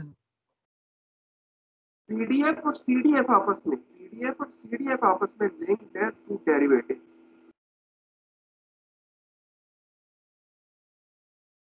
ठीक है, पीडीएफ और सीडीएफ आपस में लिंक्ड है थ्रू डेरिवेटिव, क्योंकि अगर आपने ऊपर रिलेशन देखा हो तो ये लिखा हुआ है of x x equal to D bye D x F x ये। इसी वजह से यार ये स्ट्रेट लाइन आ रही है ना, क्योंकि अगर ये कांस्टेंट स्लोप राइजिंग है, ठीक है, तो आपके पास एक कांस्टेंट यहाँ पे वैल्यू आना शुरू होगी। चेंज, डेरिवेटिव चेंज को रिप्रेजेंट करता है ना, तो यहाँ पे चेंज कांस्टेंट है थ्रू आउट। ये कुछ इस तरह का, तो मैंने सीडीएफ, अगर तो मैं सीडीएफ ड्रॉ करूँ ना कुछ इस तरह की चीज, तो फिर ये पीडीएफ ये नहीं बनता जो मैंने यहाँ पे ड्रॉ किया हुआ। क्योंकि अगर आप इसका डेरिवेटिव लोगे तो that is not going to be equal to this particular function.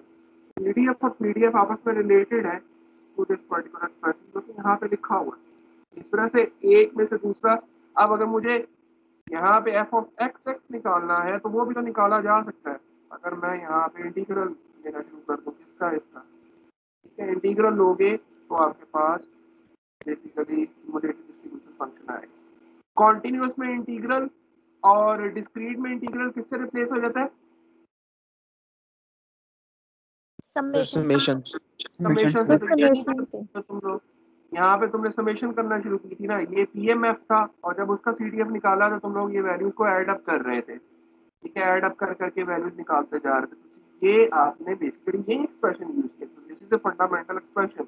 ठीक है, अब एक चीज अगर आपको दी होगी तो दूसरी निकालना आपके लिए प्रॉब्लम नहीं है। You can compute the second one from this particular property.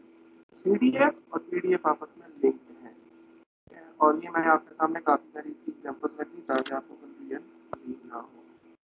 Any other question, otherwise we will move ahead. अब मुझे बताओ, ये तुमने क्या नहीं पढ़े हुए प्रोबेबिलिटी में ऑलरेडी?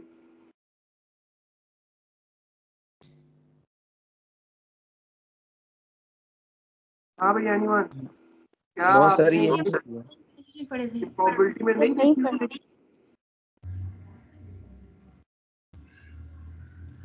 यार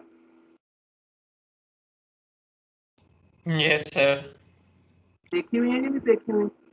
नहीं सर। सर हमने ज्यादा डीपली नहीं किया था, सर ने बस हमें थोड़ा सा बताया था डिस्ट्रीब्यूशन के बारे में ऑनलाइन क्लासेस में। Distribution function is a different thing. अभी मैं डिस्ट्रीब्यूशन पे जाऊंगा, आपने गॉसियन डिस्ट्रीब्यूशन देखी होगी, यूनिफॉर्म डिस्ट्रीब्यूशन देखी होगी, ठीक है?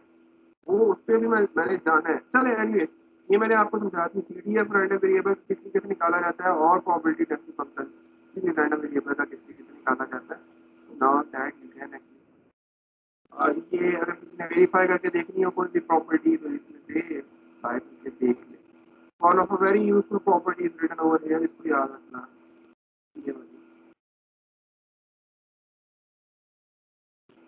प्रॉपर्टी को याद रखना, ठीक है? If you want to find out the probability, मतलब मैं आपसे ये कहता हूँ कि what's the probability that when I throw a dice, the outcome is between 3 and 5. This is the question. What is the probability that when I throw a dice, the outcome is between 3 and 5? Yes, so either you can use the direct relation, तो फिर dice है 6 element, कोई tension नहीं, otherwise आप फिर CDF और PDF निकालेंगे। देखो, डाइस एक सिंपल सा रैंडम एक्सपेरिमेंट है। जब मैं इंफॉर्मेशन सोर्स लेके आऊंगा विच इज रैंडम सिग्नल, तो वहां पर फिर डेफिनेशन लगेंगी ये सारी चीजें। इंटीग्रल किस तरीके से लेना है, डिफरेंशियल किस तरीके से लेना है, फिर आप ये न्यूमेरिकली सॉल्व कर रहे हो, इस डोमेन से आप बाहर आ जाओगे। Okay guys, moving on. Now we are going to see some important random variables. ठीक है, हम कुछ important random variables जो हैं वो देखने जा रहे हैं। So the first one is the Bernoulli random variable. पहली बात, Bernoulli random variable discrete random variable है और इसकी सिर्फ दो ही वैल्यू यूजली होंगी, 0 and 1। ठीक है, so discrete random variable taking only two values, 0 and 1। तो ऑब्वियसली अगर एक वैल्यू की प्रोबेबिलिटी जो है वो p है तो दूसरे की ऑटोमेटिकली प्रोबेबिलिटी 1 माइनस p होगी। तो ये उसने उसका प्रोबेबिलिटी मैथ फंक्शन ड्रॉ किया हुआ है। This is the probability math function जो कि अभी आपने थोड़ी देर पहले डाइस का ड्रॉ किया था। यहाँ पे जो मेरे पास रैंडम एक्सपेरिमेंट है, my random experiment is a generation of a single bit. ठीक है, let's say my random experiment is generation of a single bit. तो मुझे ये पता है कि मेरा जो सैंपल स्पेस होगा उसके अंदर दो वैल्यूज होंगी, या 0 या 1। ठीक है, क्योंकि यही सिंगल बिट्स बनती है, 0 और 1, बाइनरी बिट की बात करो तो 0 और 1। तो my random variable x is simply 0 and 1। तो फिर अगर मुझे प्रोबेबिलिटी मैथ फंक्शन ड्रॉ करना है उसका, तो 0 की को प्रोबेबिलिटी होगी और दूसरे की 1 माइनस पी। तो ये उसने ड्रॉ किया हुआ है, 0 की 1 माइनस पी की है, 1 की उसने पी की है। तो दैट इज फाइन। तो this is probability math function जो कि अभी आपने ड्रॉ किया। अच्छा, it's a good model for binary data generator, क्योंकि हम लोग यूजली कम्युनिकेशन सिस्टम में जीरोस और वंस की फॉर्म में रिप्रेजेंट करते हैं डाटा, तो it's a good representation for that.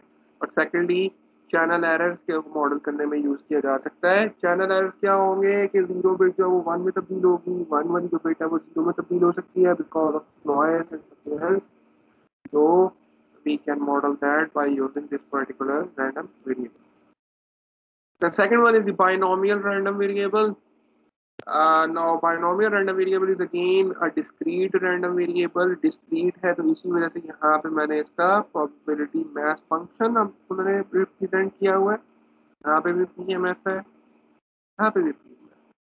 ठीक है, तो अगर मैं कोई भी Bernoulli random variable को n times, let's say if I repeat it n times, या मसलन my random experiment is, या चलो जिस तरह शुरू में किसी ने हमें ये बात की थी, okay let's say my random experiment is flipping a coin. ठीक है, my random experiment is flipping a coin. In that case my sample space is going to be the tell and head. ये मेरे sample space होंगे।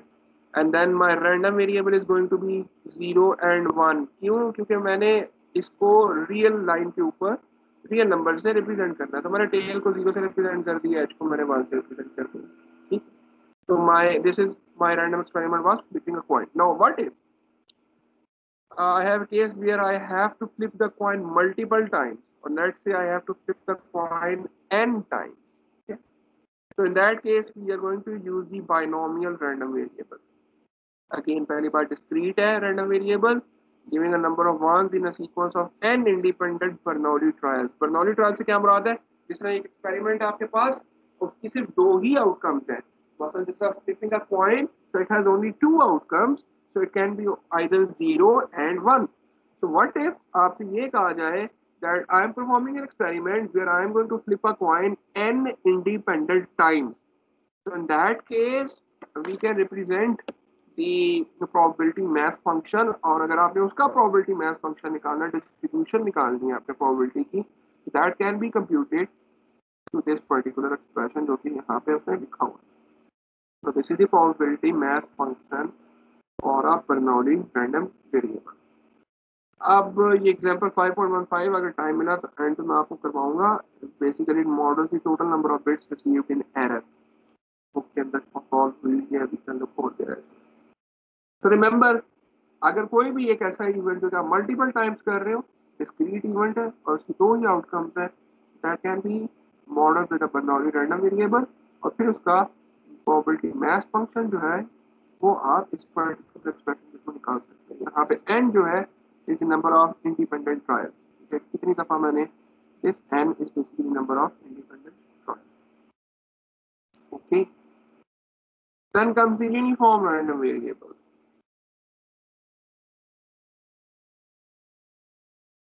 The uniform random variable जो मैंने अभी थोड़ी देर पहले आपके सामने ड्रॉ भी किया है. तो it's a continuous random variable. इस वजह से आप यहाँ पे देख रहे हो कि हमने प्रोबेबिलिटी डेंसिटी फंक्शन रिप्रेजेंट की है, क्योंकि कॉन्टिन्यूस रैंडम वेरिएबल के लिए प्रोबेबिलिटी डेंसिटी फंक्शन ड्रॉ की जाती है. तो it's a continuous random variable जो कि कोई भी 2 वैल्यूज के दरमियान कोई भी वैल्यू अटेन कर सकता है with N equal probability. So all the outcomes between A and B have equal probability of occurrence, which is 1 over B minus A. तो PDF किस तरीके से गिवन है, ये यहाँ पे fxx, ठीक है, ये PDF का सिंबल है, x हमारा वेरिएबल, probability क्या है 1 over b minus a. As long as the outcome is between a and b, the probability is same 1 over b minus a, otherwise 0. So now in any particular case जहाँ पे आपके पास आपको range का पता हो, but you are not actually sure about or certain about what could be the value. मसलन जिस तरह हम लोग रिसीवर में रिसीवर साइड पर जब हम कैरियर को रिसीव करते थे और अब वहाँ पे हम फाई की जो वैल्यू थी वो हमारे पास व्हाट वी सॉ इज कि अगर आपके पास रिसीवर जो मैच नहीं है ट्रांसमीटर के साथ, then we are going to have a phi term in my received signal, and then depending upon the value of that phi term, my received signal power is going to be impacted. So जो phi था उसका मुझे इतना तो पता था कि phi की वैल्यू जो है वो हो सकती है 0 से 2 पाई के दरमियान. That is what the value of phi could be. लेकिन मुझे ये नहीं पता कि what could be the probability of 0 or 2 pi be. I mean, I would probably want the probability of 0 सबसे ज़्यादा हो ताकि मैं उसको cos 0 को 1 करके ख़त्म कर सकूं, और 2 पाई की probability सबसे कम हो, ठीक है, सॉरी पाई की probability जो है वो आपके पास सबसे कम हो ताकि मेरा सिग्नल ख़त्म ना हो. But in this particular case अगर मुझे मॉडल करना है तो मैं ये कहूँगा कि मेरा जो रिसीव सिग्नल में जो फेज है it has a uniform probability. यहाँ पे 0 आएगा, यहाँ पे 2 पाई आ जाएगा आपके पास. ये वन रिज्यूम की इक्वली प्रोबेबल है, कोई भी वैल्यू आ सकती है. And then I am going to solve my problem. The next one and the most common one जो कि आप लोगों ने लाजमी नाम सुना होगा, that is the Gaussian random variable. पहले बात कॉन्टिन्यूस रैंडम वेरिएबल है तो प्रोबेबिलिटी डेंसिटी फंक्शन ड्रॉ किया जाएगा इसका भी, ठीक है, और उसका प्रोबेबिलिटी डेंसिटी फंक्शन जो है उसका रिलेशन ये आपके पास गिवन है 1 over 2 pi sigma minus x minus m square to sigma square. Can anybody tell me what's m and sigma square in these particular expressions? हाँ भाई बताओ, ये तो फंक्शन देखा होगा गॉसियन का तुम लोगों ने कहीं ना कहीं पे. m क्या और सिग्मा स्क्वायर क्या?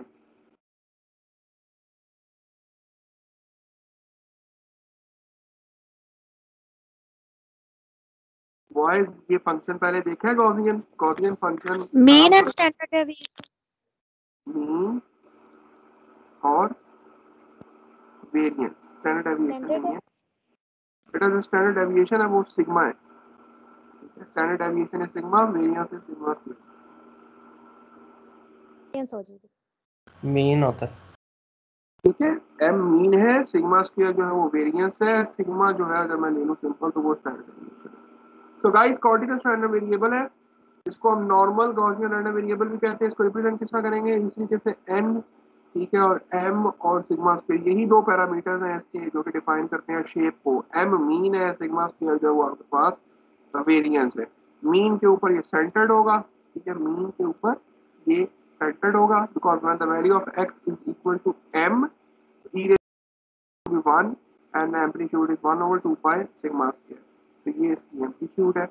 और उसके बाद this is the sigma square, ये डिस्पर्शन को शो करता है इसकी, ठीक है, गॉसियन फंक्शन की। तो this is another random variable जो कि आप कम्युनिकेशन में यूज करते हैं। This is the most commonly utilised random variable. Why? क्योंकि जो थर्मल नॉइज है that has a Gaussian distribution. Thermal noise is a noise which is produced in communication systems due to the electronic component। Her communication system में thermal noise मौजूद है और thermal noise जो है वो मॉडल की जा सकती है गॉसियन रैंडम वेरिएबल के थ्रू। तो गॉसियन रैंडम वेरिएबल का प्रोबेबिलिटी डेंसिटी फंक्शन का एक्सप्रेशन दिया था। तो you need to know actually इसकी प्रोबेबिलिटी डिस्ट्रीब्यूशन किस तरीके से है, then we can analyse the impact of that on our channel characteristics. So these are few important random variables। Okay, यहाँ पे वो एग्जांपल जो मैं आप लोगों को कह रहा था वो मैंने यहाँ पे लिखी हुई है। So let's start it from the question is assume 10,000 bits are transmitted over a channel in which the error probability is 10 raised to power minus 3। What is the probability that total number of errors is less than? What is the probability that total number of errors is less than 3? So guys basically यहाँ पे वो क्या रहा है, वो ये कह रहा है कि 10,000 बिट्स जो आपने ट्रांसमिट किए हैं चैनल के थ्रू, हर दफा जब मैं चैनल को ट्रांसमिट करूंगा तो इट हैज एन प्रोबेबिलिटी कि वो उसके अंदर एरर इंट्रोड्यूस हो जाए। ठीक है, अगर 1 ट्रांसमिट किया तो 0 आ गया, 0 ट्रांसमिट किया तो 1 आ गया, दैट इज पॉसिबल। ठीक है, so we are repeating an experiment for like 10,000 times. ठीक है, अगर मैं एक बिट को एक दफा ट्रांसमिट करता हूँ तो उसमें एरर का चांस है। So what saying what's the probability that the total number of errors is less than 3। So what it's saying is, let's say I have a random variable x that denotes the number of errors। Okay, that denotes the number of errors। So what is the probability the total number of errors is less than 1? तो इसका मतलब है errors less than 1 या तो एक error हो सकता है या दो हो सकते हैं, ठीक है, या कोई एरर नहीं हो सकता। ठीक है, the total number of errors is less than 3। The problem is what is the probability that the total number of errors is less than 3? So let x denote a random variable which denotes the total number of errors. So the possible outcomes is 0, 1 and 2। So now probability that x is less than 3 is equal to probability कि आपके पास कोई error नहीं है plus probability कि आपके पास एक error है plus probability कि आपके पास दो एरर है। ठीक हो गया। Now we can use 10,000 bits। So basically we can model this through a binomial random variable। ठीक है, हम इसको binomial random variable के थ्रू मॉडल कर सकते हैं which states something like this, that probability x is equal to k is equal to nk probability of k 1 minus p and minus k for k less than 0 to n and 0 otherwise। तो ये मैं use कर सकता हूँ। Now what's the value of n in this particular problem? इस particular problem में n की क्या value? 10 raised to power minus 3. 10 raised to power minus 3 is the probability. Is n a probability? No. 10,000. Sir, 10,000, sorry. 10,000. ठीक है, तो px is equal to 0 के लिए लिख रहा हूँ ये वाला expression. 10,000, the value of k is 0.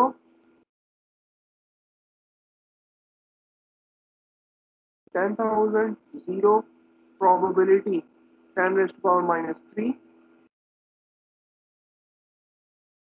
to the power k, which is 0, 1 minus 10 raised to power minus 3, n minus k.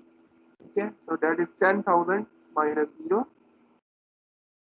ये आगे तुम्हारे पास पहला रिलेशन किसके लिए, x इक्वल टू 0 के लिए. तो सॉल्व ये n k किस तरीके से सॉल्व करते थे, ये जाके मैथ की किसी बुक में तो देख लेना है, पता नहीं शायद ऊपर n फैक्टोरियल आता था और नीचे n माइनस k समथिंग आता था, ऐसा का कोई एक्सप्रेशन था यार. ठीक है, वो तुम लोगों ने जाके खुद देख लेना, मुझे भी याद नहीं. Then for the second one I am going to right 10,000 1 and 10 raised to power minus 3 1 1 minus 10 raised to power minus 3 and 10,000 minus 1. तो ये एक्सप्रेशन मैं यूज कर रहा हूँ, and plus third time. So then I can find out the total probability of the error less than 3. जब मैं इस expression को solve करता हूँ, तो यहाँ पे हमने निकाली है. So the first expression over here is, हमने बेसिकली किया क्या है, हमने ये कहा कि यार हमने 10,000 बिट्स भेजी हैं और हमारे पास कोई भी बिट में एरर नहीं है, किसी भी बिट में आपके पास एरर जो है वो नहीं है. So what would be the probability of that? That is what we have done over here. तो बंदा मुझे क्विकली बताएगा कि यार ये रिलेशन क्या था, एन के किसकी को लाता था, बुक में से देख के बता दो या गूगल करके देख लो, ये मुझे बताओ कि ये ठीक होगा जल्दी. सर ये होगा n factorial over r factorial, sir यानी k factorial bracket n minus k का factorial. N factorial over sir k factorial A multiply factorial. n minus k factorial. Okay, जरा इसको सॉल्व करोगे 10,000 0, तो जरा सॉल्व करके बताओ क्या आता है.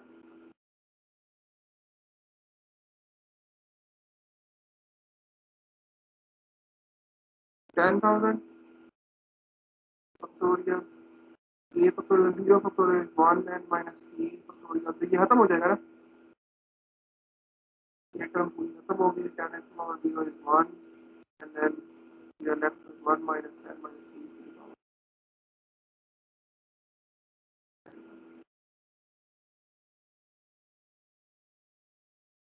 इस एक्सप्रेशन को थोड़ा सॉल्व कर लेंगे, तमाम लोगों को इस एक्सप्रेशन को सॉल्व करना.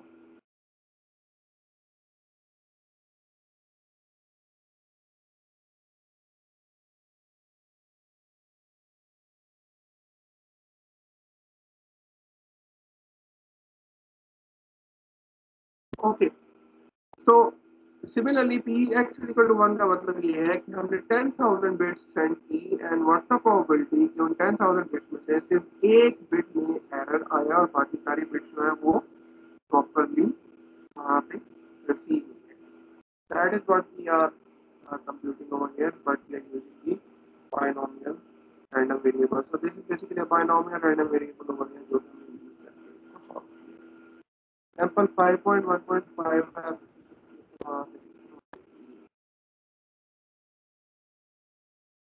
Then there comes another function which is associated with the Gaussian random variable, or so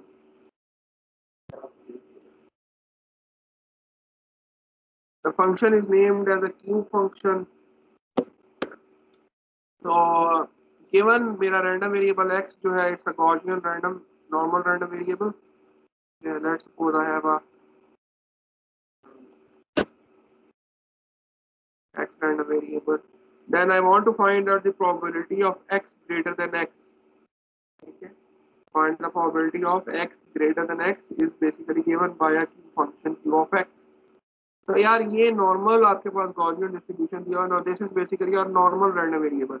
normal random variable क्या होता है, विच इज बेसिकली n0 1, जिसमें मीन 0 होगा तो ये 0 के ऊपर सेंटर्ड है और उसकी जो सिग्मा स्क्वायर है उसकी वैल्यू 1 होगी. तो ये बेसिकली एक नॉर्मल रैंडम वेरिएबल है.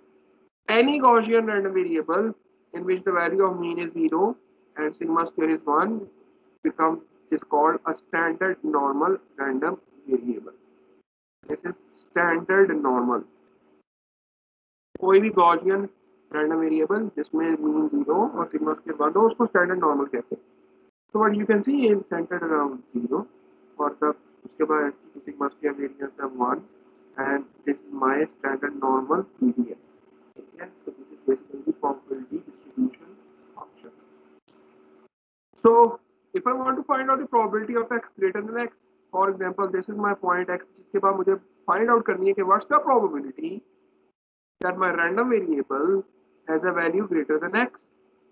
तो उसको निकालने के लिए ये PDF आपके सामने गिवन है. What I need is I need to find out the area under the curve, क्योंकि ये वो सारी probability है that the value of x can be greater than x. ठीक है, because this is small x. So random variable x can be greater than x in this particular region. So for that what we have done is we have simply take the integral. area under the curve निकालना है तो integral ले लिया है x से लेके infinity तक. x वो पॉइंट है जहाँ से आगे आगे मुझे चाहिए प्रोबेबिलिटी x टू इन्फिनिटी, और ये आपके सामने गॉसियन डिस्ट्रीब्यूशन का फंक्शन लिखा हुआ है जो पहले उसमें इस तरह लिखा हुआ था 1/√2 pi sigma e to power minus x minus m here over 2 sigma square. ये गॉसियन डिस्ट्रीब्यूशन का PDF है. तो अगर मैं इसमें m की वैल्यू 0 डालूं, यहाँ पे 0 आएगा, और सिग्मा की वैल्यू 1 डालूं, तो I am going to get this particular expression. This is written in terms of variable t. यहाँ पे in terms of variable x लिखा हुआ है, ये लिखा हुआ है in terms of variable t. This term and this term, these two expressions are same. फर्क सिर्फ इतना है कि ये स्टैंडर्ड नॉर्मल के लिए है जिसमें मीन की वैल्यू 0 और सिग्मा स्क्वायर की वैल्यू 1 होती है. So that's why we have written this term. Integral ले लिए area under the curve from x goes to infinity, and that is called a q function, and that is what आपको देगा क्या, that is going to give you the probability of random variable x greater than x. Okay? So this is what is going to give you. Then there are few properties written on here which can be proven. Q of minus x is equal to 1 minus qx, q of 0 is equal to 1 by 2, q of 0 is 1 by 2, q of infinity is equal to be 0, okay, so this goes to infinity, or infinity is equal to be 0, minus x is equal to 1 minus q. That is also understood from this particular diagram. Table of q functions यहाँ पे given है आपके पास, which we have to use, which we will be use. अब thermal noise जो है वो Gaussian distribution से estimate की जाती है. So that's why it will be extensively used in the communication system. ये q फंक्शन की वैल्यूज आपके पास गिवन है which I can use. Now if I want to find out, ये तो एक्सप्रेशन लिखे हुए हैं उसके लिए स्टैंडर्ड नॉर्मल के लिए. This is an expression for the standard normal.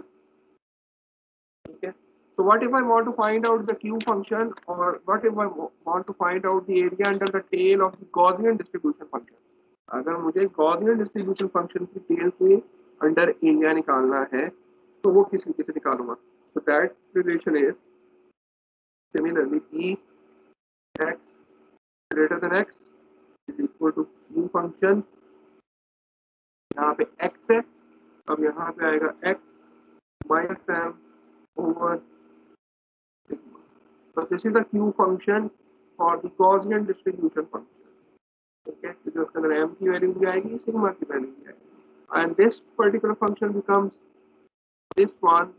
So I assume the value of m is 0 and sigma is 1. तो ये इसके इक्वेट होता है अगर मैं इसको इस तरीके से निकालूं. So guys, this is the q function जो कि हमने यूज करना पड़ जाएगा हमें कुछ.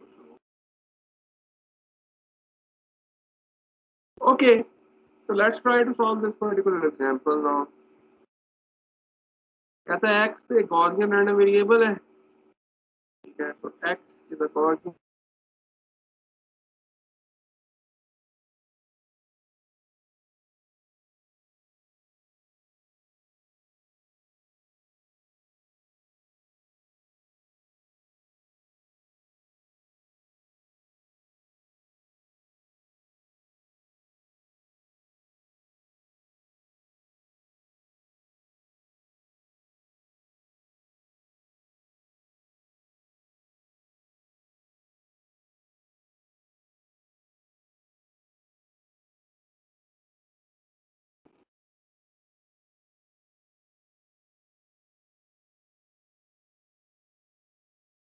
of guys, can you hear me back?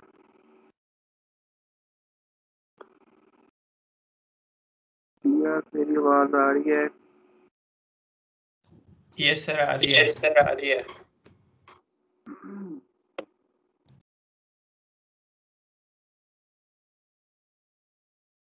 अच्छा, तो x एक गॉसियन रैंडम वेरिएबल है, मीन की वैल्यू उसकी गॉसियन रैंडम वेरिएबल को हम इसका रिप्रेजेंट कर सकते हैं m सिग्मा स्क्वायर से, ठीक है। तो my random variable is mean है उसका 4 और सिग्मा स्क्वायर की वैल्यू है 9। कहता है determine the following probabilities, probability of x greater than 7।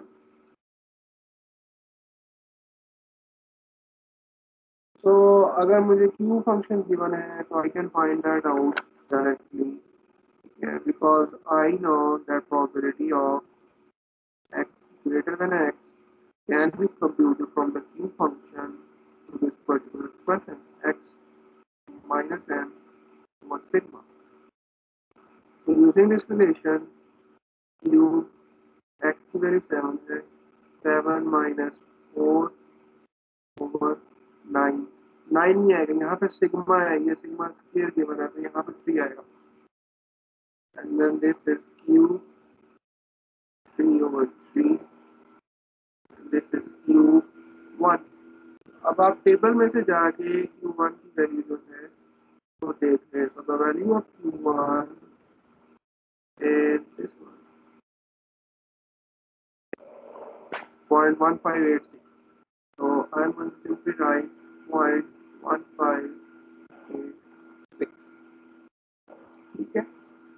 Second part is probability find out करो और value of x between 0 and 9। Similarly, I can write q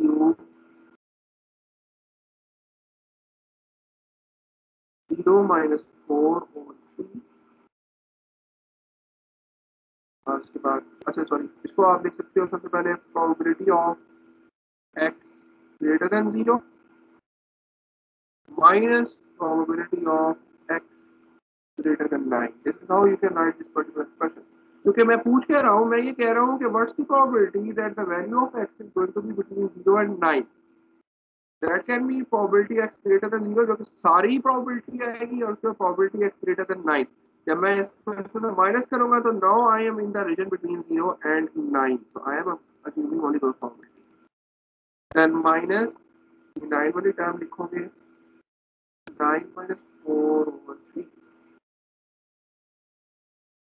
then this is q minus 4 over 3 minus q 5 over 3। अब यहाँ पे आके पिछली दफा mid के अंदर तमाम स्टूडेंट ने क्वेश्चन गलत कर दिया था, यार ये माइनस है तो यहाँ पे प्रॉपर्टी लगेगी, q minus x is equal to 1 minus qx, this property q minus x is equal to 1 minus qx, तो मैं लिख सकता हूँ 1 minus q of 4 over 3 minus q of 5 over 3। अब q 4 over 3 की वैल्यू भी मौजूद है, 5 over 3 की वैल्यू भी मौजूद है, जो भी आंसर है वो बात यहाँ पे पॉजिटिव वैल्यू मौजूद है, नेगेटिव नहीं है। तो ये प्रॉपर्टी यूज कर लेना, लास्ट टाइम यूज में बराबर आके की थी, and they couldn't resolve this into this one. So now if you have a Gaussian distribution function, तो आप उसकी probability निकाल सकते हैं इस तरीके से। देखो अब थोड़ा सा ब्रॉडर स्पेक्ट्रम में सोचने की कोशिश करो। हम ये प्रोबेबिलिटीज निकाल के कर क्या रहे हैं, basically what we are trying to find. अच्छा, हमें पता है कि थर्मल लॉ जो है वो प्रोबेबिलिटी से थर्मल लॉ जो गॉसियन डिस्ट्रीब्यूशन से हम उसको मॉडल कर सकते हैं। What we are trying to say is now कि हम यहाँ पे जो कह रहे हैं कि what's the probability that x is greater than x, what's the probability that x is greater than 7 or 8. So what we are trying to find out is the effect of a certain random variable on a particular outcome. Okay? We are trying to find out the effect of a certain random variable on a particular outcome or for the values greater than a particular value. अब आगे चल के हम इसको channel के अंदर probability को use करना शुरू करेंगे, डिस्ट्रीब्यूशन फंक्शंस को यूज करना शुरू करेंगे, then it's gonna make sense कि हमें प्रोबेबिलिटी पढ़ने की जरूरत नहीं पड़ी है, रैंडम प्रोसेस हम क्यों पढ़े। एक बार याद रखो कि कोई भी नॉन डिटर्मिनिस्टिक फील्ड में, मैंने आपको स्टार्टिंग में बात बताई थी कि अगर तो कोई मैसेज फंक्शन या इंफॉर्मेशन सोर्स मैथमेटिकल फॉर्म में रिप्रेजेंट किया जाता है डिटर्मिनिस्टिक है, तो फिर उसको भेजने का कोई तुक नहीं। आप भेजेंगे उसी चीज को जिसके अंदर अनसर्टेनिटी है, जिसका बिहेवियर आप एस्टिमेट नहीं कर सकते हो, मिमिक नहीं कर सकते हो। That is something which you are going to send. सो अब उस चीज को एक्सप्लेन करने के लिए you will need a random process and you will need the probability. तो वो चीज तो प्रोबेबिलिटी की फॉर्म में ही डिफाइन होगी। मसलन what's the probability that I am going to and the lecture सून, ठीक है, that is one question. Now that depends upon the time, that depends upon the content, that depends upon the particular scenario. It can be defined at the beginning of the lecture. ठीक है, मतलब अगर मैं आपसे पूछता lecture के starting में कि what's the probability that today the lecture is going to end early, so you won't be able to tell me why, क्योंकि आपके पास enough information या knowledge नहीं है। लेकिन अब अगर मैं आपसे आके पूछूं what's the probability that the lecture is going to end soon, so you might be able to tell me कि सर कंटेंट कवर हो चुका है या आपने इतना पढ़ाना था, हमने आपकी स्लाइडें देखनी है। I'm just giving a very very rough example to get you an idea of the probability. Now you have some information, a partial information, but based upon that you can make an intelligent judgment. ठीक है, but it's still a random process. It's still a random process. Maybe आप में से कोई लोग देख रहे हो कि यार प्रॉब्लम है आखिरी slide, that gives an indication that the lecture might end. So now you are making a decision based upon a probability. ठीक है, यहाँ पे uncertainty अभी भी मौजूद है, but you cannot describe that uncertainty in terms of the probability. So कोई भी ऐसा प्रोसेस जहाँ पे रैंडम प्रोसेस हो जाए, आउटकम कंफर्म नहीं है, सर्टन नहीं है, वहां पे फिर आपको रैंडम प्रोबेबिलिटी से डील करना पड़ेगा। Okay, now what I want you guys to do is since we have a time, lecture बाकी मैंने खत्म कर दिया, लेकिन मेरे पास अभी भी आधा घंटा मौजूद है।